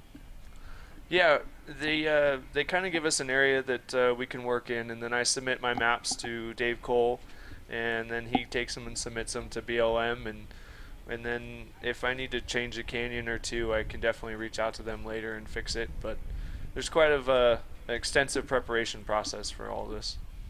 It is. Now, back in the early 2000s, I come back out to desert racing, and of course you did some District 37 desert racing, I take it. Yep. With any particular club? No, I've never been affiliated with a club, just because I bounced around and did them when my schedule allowed, and just never got into the club scene. Well, early 2000s, I brought back a legal smoke bomb at a Hare and Hound, and I've done about a dozen of them now.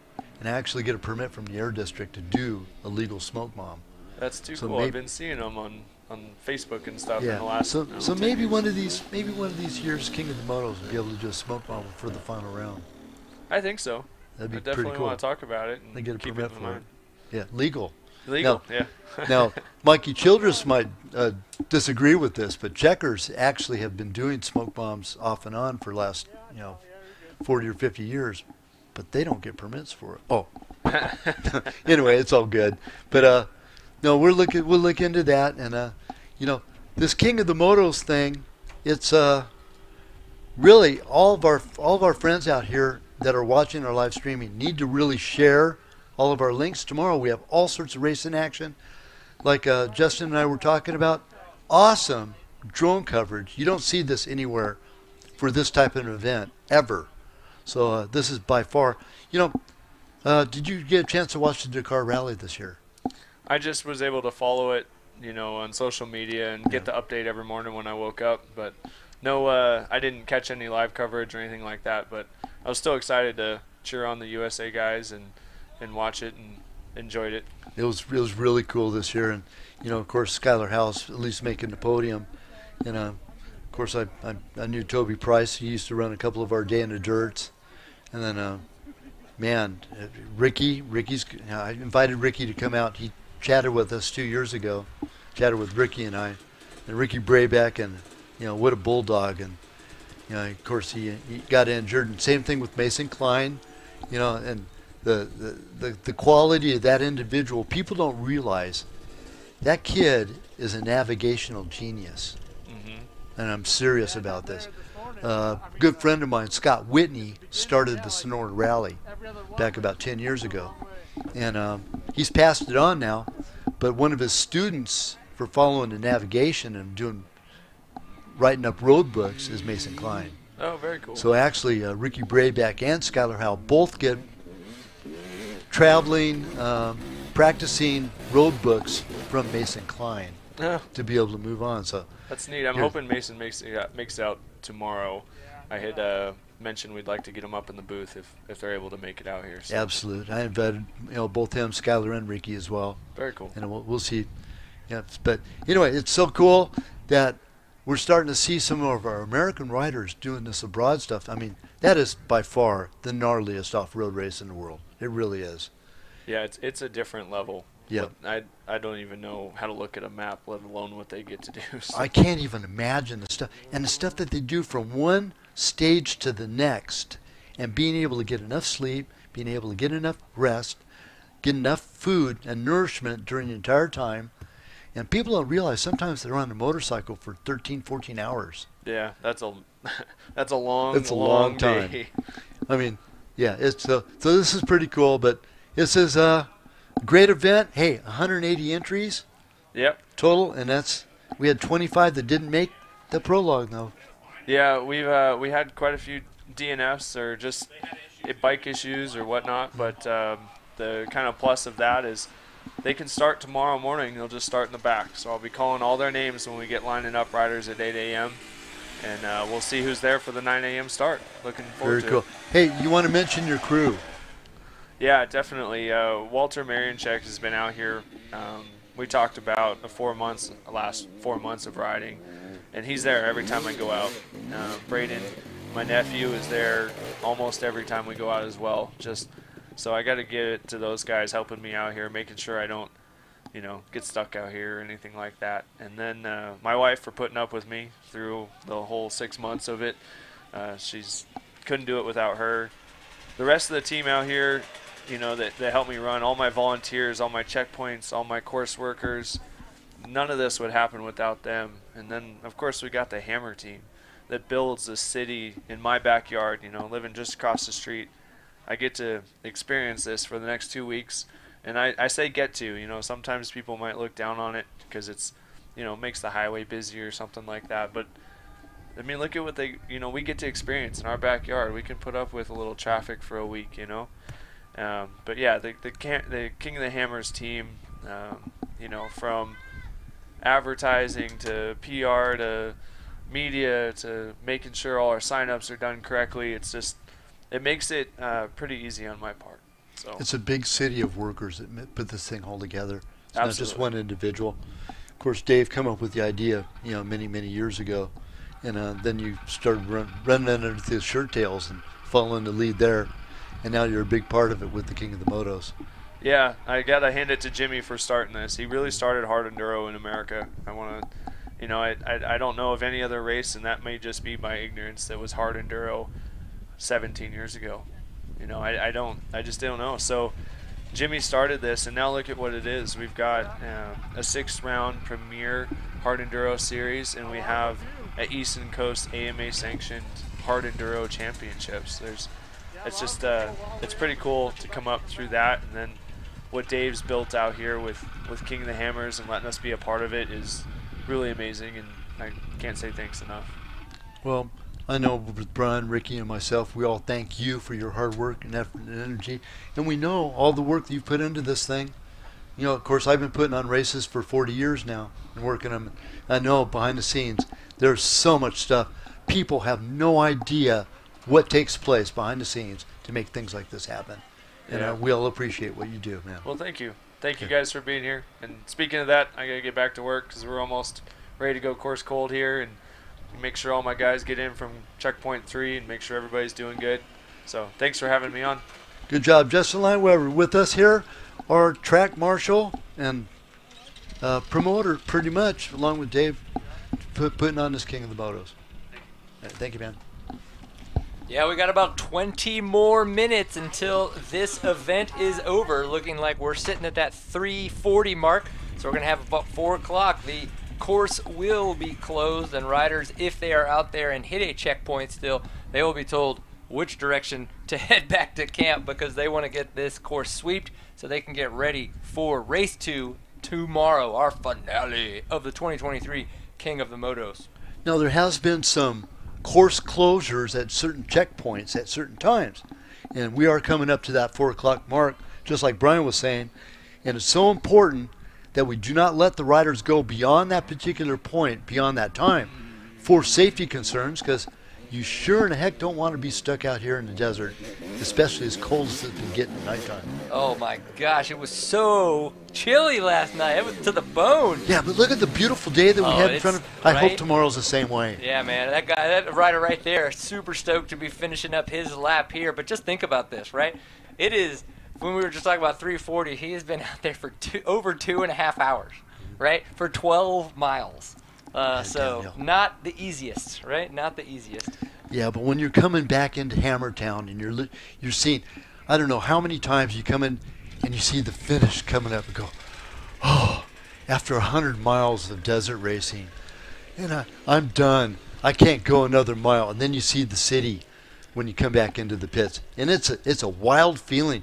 You can't really describe it, Brian. It's so wild after so many miles, and here they come into Hammertown onto the car course to go take that checkered flag at the finish. Yeah. I have a small understanding because I did the Hare and Hound that happened out in close to Lubbock, Texas, closer to Post, Texas, a handful of years ago, and I believe it was around about 2 loops that were 40-plus miles, and that is a lot. Like, you think, 80 miles isn't that bad, but in the long run, when you go out for 40 miles, come back in, gas up, fuel up and everything, and go back out, when you come in after that 80-plus miles of a day, only seeing people, right, being back at camp one time, that was intense. I would love to have been able to do different Hare and Hounds out here. Now, especially with the terrain, it is so different out here. And watching all this footage makes me want to ride out here for sure. So I'm hoping one day that I get a chance to come out to do some of the Hare and Hounds that are on this type of terrain, because it is just so different, and I would love to be able to rip and ride out here.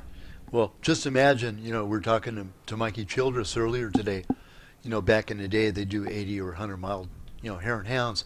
He would go out and, maybe shy of 2 hours, he'd be finished with the thing. That's hauling bananas. That's hauling it. Yeah, look at this. We got a couple guys here. Hey, gonna guys. Eat a goo pack. Gonna make sure we get some hydration going on.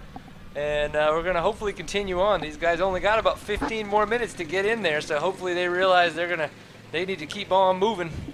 I like it. Oh, actually, look at that. There we go. So that rider right there on the right is Josh Schaefer. He is one of the U.S. hard enduro riders. So it looks like he's catching up actually probably with a rider that is either no longer going to continue forward or is going to has maybe a mechanical hanging out, so they're probably going to either help him get off course or figure out how to get him moving. And he's coming up in sweep, right? Yeah, so that gentleman there that was in the neon vest was one of our sweep riders and promoters of the U.S. Hard Enduro Series. That's why we got you here, Brian, to go and bring some light to some of these other riders that we don't know. There's no number on his bike. We wouldn't know who that is. Yeah, man. It's so cool to watch all these racers out here. I mean, again, we were talking about racers coming in from Europe, racers coming in from Hawaii, right, flying into the continental United States to then come into Hammertown for King of the Motos. I mean, that says something, that these racers come from around the world to come to this specific race. And it's not just because it's air quotes hard enduro, right? It is about this terrain. It is about the technicality that is brought to this event. And there's obviously the level of the GPS that this is drawing a crowd. And you see riders doing the same thing for a very few other races in the United States, right, when it comes to hard enduro. Well, we have riders from Brazil, rider from Spain, another rider from Italy, a couple riders from Canada, of course Will Reardon from Australia, and it all adds up after a while. And the being world renowned starts falling into place as well afterwards. You got that right. You got that right. I think an event like Erzberg is an event that these racers would dream of going to, right? Save the money, find a rental bike, somebody that's going to have something prepped for you, or like a Romaniacs, right? I talked with Nick Farringer on the Seat Time podcast, and that was what he did. He went out there, rented a bike, and was able to have kind of someone corral him around, right? Kind of a chauffeur, if you will.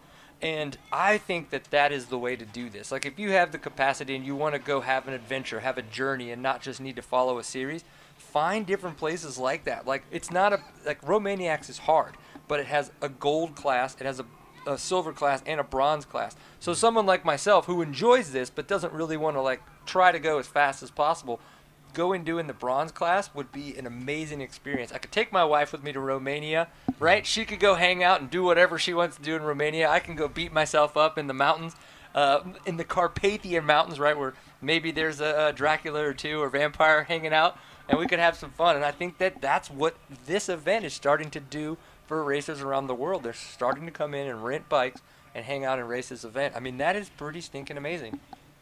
So your take on our racing so far this weekend for today, between our Prologue and coming into stage number 1, where do you see the top rider being so far?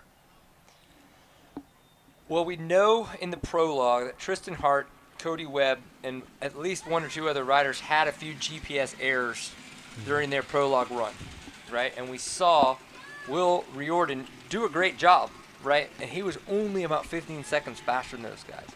So if they had a small GPS error and he was only about 15 seconds faster, the thing is that it does look like Tristan Hart and Cody Webb still are going to be the fastest riders right now. Now, Will was second, behind Tristan Hart, so in front of Cody Webb, but they were right there together, right? So we don't know when it was that Will really got the wheel up, if you will, on Cody Webb out there on that race number 1. So I still see right now that it's going to be Tristan Hart and Cody Webb's race tomorrow. But the thing is we do know that this is going to be an event of attrition. There are going to be many places out there where riders can get stuck. There are many places out there where riders can get lost. And as you see in hard enduro sometimes, unfortunately, a pipe could get so smashed that there is not an ability to create the power needed to be the leader, right? Or other parts could break, things like that. So there's so many things that can come into play that's where amazing riders that are coming up, like the Cooper Abbotts, the Will Riordan, and then, of course, Ryder LeBlond, or any other rider that is coming up, could have a chance to really come out tomorrow on top. Well, but I think Tristan and Cody are the ones that I'm really looking to see in that number 1 spot tomorrow. Now, I'm talking with Cooper Abbott, too. Cooper's playing it really smart. Instead of storming out there in front, trying to be the GPS king, he's following the tail of a couple of the other guys. And he's being really smart in regards to that. The rider we haven't really seen that much of, just a little bit, but he's having bike problems or something, some sort of issues. We'll have to find out, dig a little deeper and find out. In fact, we should talk to Ryder about that. But Colton Haker. Right. Now, you can't rule out Colton. Now, he could regroup and put something together, and Colton could be the stormer and the surprise in this entire mix. Yeah. It's interesting because we didn't really see the fire from Colton Haker that we've typically seen in the 2022 Endurocross Series. That's like where he's always shined. He just hasn't had a chance to really have a support a lot of times in the hard Enduro Series for a long time. He has been coming a little bit more to some of the hard Enduro Series. And he has won King of the Motos twice before, so it's not like he's not capable. I just say that we haven't seen that fire yet. So whatever it was that maybe was holding him back a little bit this year in the Endurocross Series, that he's kind of beyond that and past that. So you're right, he is still easily going to be somebody that could win this event. He's going to have to bring it because we know that Tristan, Cody, and everybody else that's in the top 5 and 6 right now, they are bringing it. Bringing it and carrying it. Yeah. And of course, Colton being a 2-time winner here, King of the Motos. Of course, Cody Webb nurturing an injured wrist and coming back, and he showed his colors and still making in that top 5, which he said, if you make in the top 12, there's a possibility you could win this thing still. So he can't rule that out for sure. But it's a give and take. And then the youngsters coming up. We had the top 6. Of course, Cody Webb and Tristan Hart on the top of the tier. Then you get the middle lads. You got Cooper Abbott and Cooper Abbott is in the middle of the realm. I want to know how the 12 to 15-year-olds fared. Our junior class. Unfortunately, no kidding. We haven't heard anything about how they have been doing out there, but that is the thing that blows my mind the most. We're talking to Ryder LeBlond, right? He just turned 21, and he's been doing this for so many years. Well, there are 12 to 15-year-olds now that are on course at a hard enduro event in the United States. Just think where they're going to be in 10 years and how this sport is going to continue to progress as these 12 and 15-year-olds are out there on their little 85s and probably 105s out there having a good time here at the King of the Motos. Well, in our women's class, Hallie Marks took top honors in the Prologue for the staging ahead of Kylie Sweeten. And then looking at the kids, our top kid in this mix was Ethan Hutchinson from Oregon, and then Nolan Albrecht from Montana was second. That was in the Prologue. We don't have the results for stage number 1 yet, but just to give you an idea of our youth riders, and then third in the Prologue for our youth was Cale Whitcomb out of Billings, Montana. Then our 45-plus class, we have a handful of, 40 expert class here. Let's talk with them first. In the prologue was Nick McGowan, one of my Arizona boys. Nick also does Enduro Cross in the senior class. And then second was Alden Anderson and Ryan Gouvier. Okay. So we're getting ready to go to commercial here and commercial break. And thanks again, everybody, for hanging with us all day long for our 2023 SRT King of the Motos. How do you take your new rig from this to this and get it ready for this? Bring it to the experts at 4 Wheel Parts, where we'll transform your Bronco with the all-new line of 4WP factory accessories. Whether you want to order the best parts online, shop in store, do the work yourself, or have it built by a pro, all trails lead to the truck, Jeep, or Bronco of your dreams, because nobody knows off-road like 4 Wheel Parts. Do your Bronco right.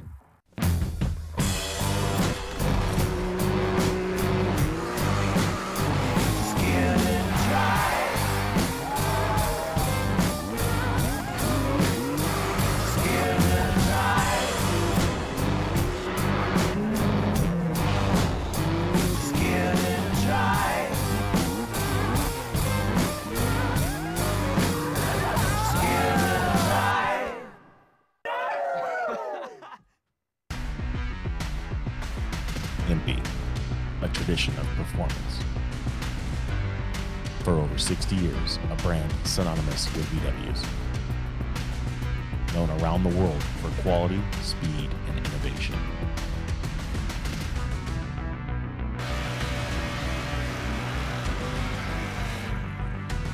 Impy, the first VW speed equipment.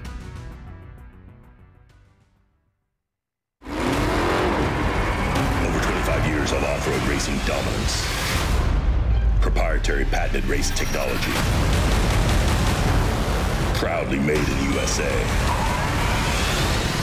Unparalleled customer service and support.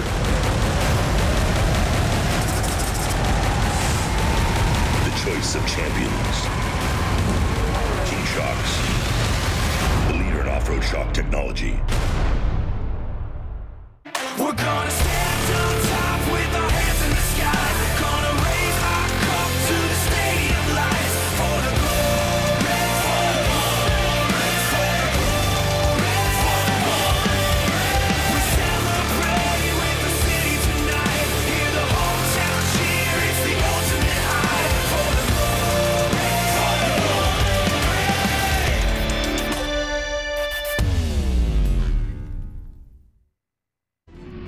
Racing against your dad is something that 90% of the racers in the world will never get. I've accomplished everything I wanted to do, and now he's just like taking the reins. I want to be remembered for being a huge part of short course, not just racing, keeping it alive, helping it grow. If it comes down to the last weekend and I'm in it, the boys better watch out.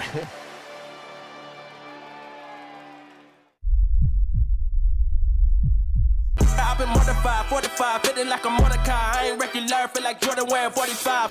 Sounding like a real anthem. Shawty saw my wallet, now she think a nigga handsome. Whoa, telling me she wanted me to hammer. Trying to get saved, baby, I am not the answer. No, I can never trick. Let the bitch, my bitch with a kiss on my lips like, I am not a pimp with a limp, I'm a man with a gift, and I'm doing my shit like, what you all about, what your dollar amount?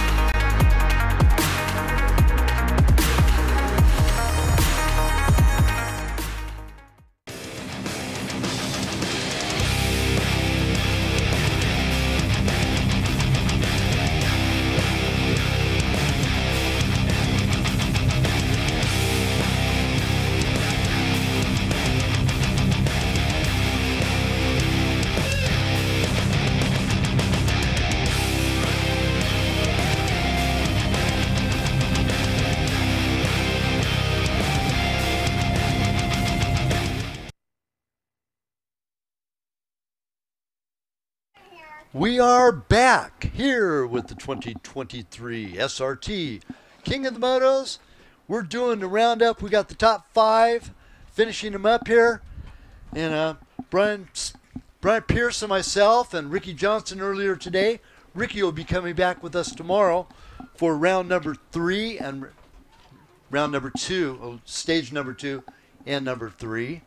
You know, the take it today, it's been a long day, but you know what? We've had some exciting action all day long, haven't we, Brian? We certainly have. Of course, we were staging up at 7 a.m. We had our race go off at 8 o'clock for the Prologue. They were chilly, we were chilly, but we were all having a great time getting here started with the Prologue at 2023 King of the Motos. That was just 2 miles, though. They came back later this afternoon, staged around noon. 1 o'clock, we got started racing. We're just starting to wrap that up. 3 hours later, some of the riders are still out there, which is crazy. And then, of course, we are going to be starting racing tomorrow at 9 a.m. So we're going to be staging around 8 o'clock. So we'll go live on about 8:50, and we'll be ready to rock. Well, we've had some great interviews from other individuals besides our racers, too. We had, Mikey Childress come in, and Destry Abbott, and Justin Lineweber, and who else come up and talk with us? Robbie, can you step in the door? Yeah. Yeah, so we had quite a few interviews today. You are right. It was so good to be able to talk to all those racers because the thing is, like you said, we can get some of the stories by what we're watching here, but it was very hard to get those from not being able to be on course like those racers were. Even though our great drone coverage and everything else out in the field, it's not like being out there in the field. Right. And these guys have the direct stories and what's happening. I mean, take for example, Cody Webb smashing his pipe. Right. We didn't see that. Right. We would never know if we didn't have a chance We had no to talk idea with that him. was That's happening, awesome. Yep. And of course, Cody making the top 5 as well. Yeah. So yeah, he was Well, Cody Webb was there in 3rd.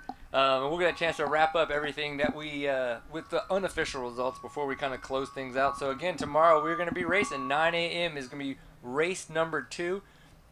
2 laps. So we're going to have about 12 miles on that first lap and 13.5 on that second lap. So the biggest thing that's going to happen there, most likely, that Justin was saying, they're going to be bringing in something very special for those racers on that back half of that second lap. And it's just 1.5 miles on that second lap. Just an added If 1.5 bonus. miles takes an extra hour, we know that they're in for something special. Yeah. So, your take on this entire day? You believe it was a success so far? Oh, absolutely. You can tell. How many riders do we see come by us here in the booth, right, with huge grins and smiles on their faces? And they got thumbs the up. challenge. Oh, absolutely. Yeah, they got the challenge that they were looking for. They don't need to go as fast as possible to feel like an accomplished rider. They need to be given a challenge, and they need to overcome that challenge, and that is the accomplishment. So, we're looking at about halfway through on that first stage today. That bottleneck going up through that canyon. About 20, maybe 25 riders all stopped playing and waiting for the next person to go. You're sitting there and you're just standing there going, gosh, I wish I would go. And they don't go. I mean, that's your time to rest, right? Yeah. That's going to be our chance to do that this evening, because tomorrow, what are we going to be doing? We're doing this again. We're going to have our live show starting about 8:50 tomorrow. Again, King of the Hammers YouTube channel. So the race is going to kick off at 9 o'clock. They are going to have 6 hours to get through the 2 laps that we were just talking about, right? That 12-mile lap and that 13.5-mile lap. Oh, of course, if you're going to be watching this on YouTube, there is a way to get more exclusive content. So there is going to be a join button. You can join for $24.95. What that does is that allows you to pick any of the angles that you're going to see. So we were talking about all the amazing drone angles. If you just want to watch those, maybe even mute us, we hope you don't want to do that, but you never know. That is your way to do that. So a little bit more exclusive content there if you were to use that join button as you're watching on YouTube. Also, on top of that, for those of you that might have a DVR or a VHS recorder, you might be able to record some of the action on your home set as well. Did you just say a VHS recorder? What's that? Chris Johnson, what are we doing here, man? It is 2023, right? It's 11 years we've been racing dirt bikes out here, but that's at least 30 years ago that somebody might have a VHS recorder. You'd be surprised how many people still and you do. also, what was your email again? I'm not going to tell Yep, you. yep. So anybody would know his email ends in the service that used to mail you discs to your mailbox. So there's always a good 1991, time. though, I've had that email address. But all right, so I want to let's talk to you about I have a Gmail, that. though, also, by the way. Right, first place, Tristan Hart. We had second, Will Riordan. Of course, Cody Webb in third place. We got Cooper Abbott in fourth, Ryder LeBlond in fifth place, right? They're going to be about 30, 40 riders starting tomorrow, the way that they're going to line up for race number 2. What are those guys going to be thinking about as that flag goes and they're jumping on the course?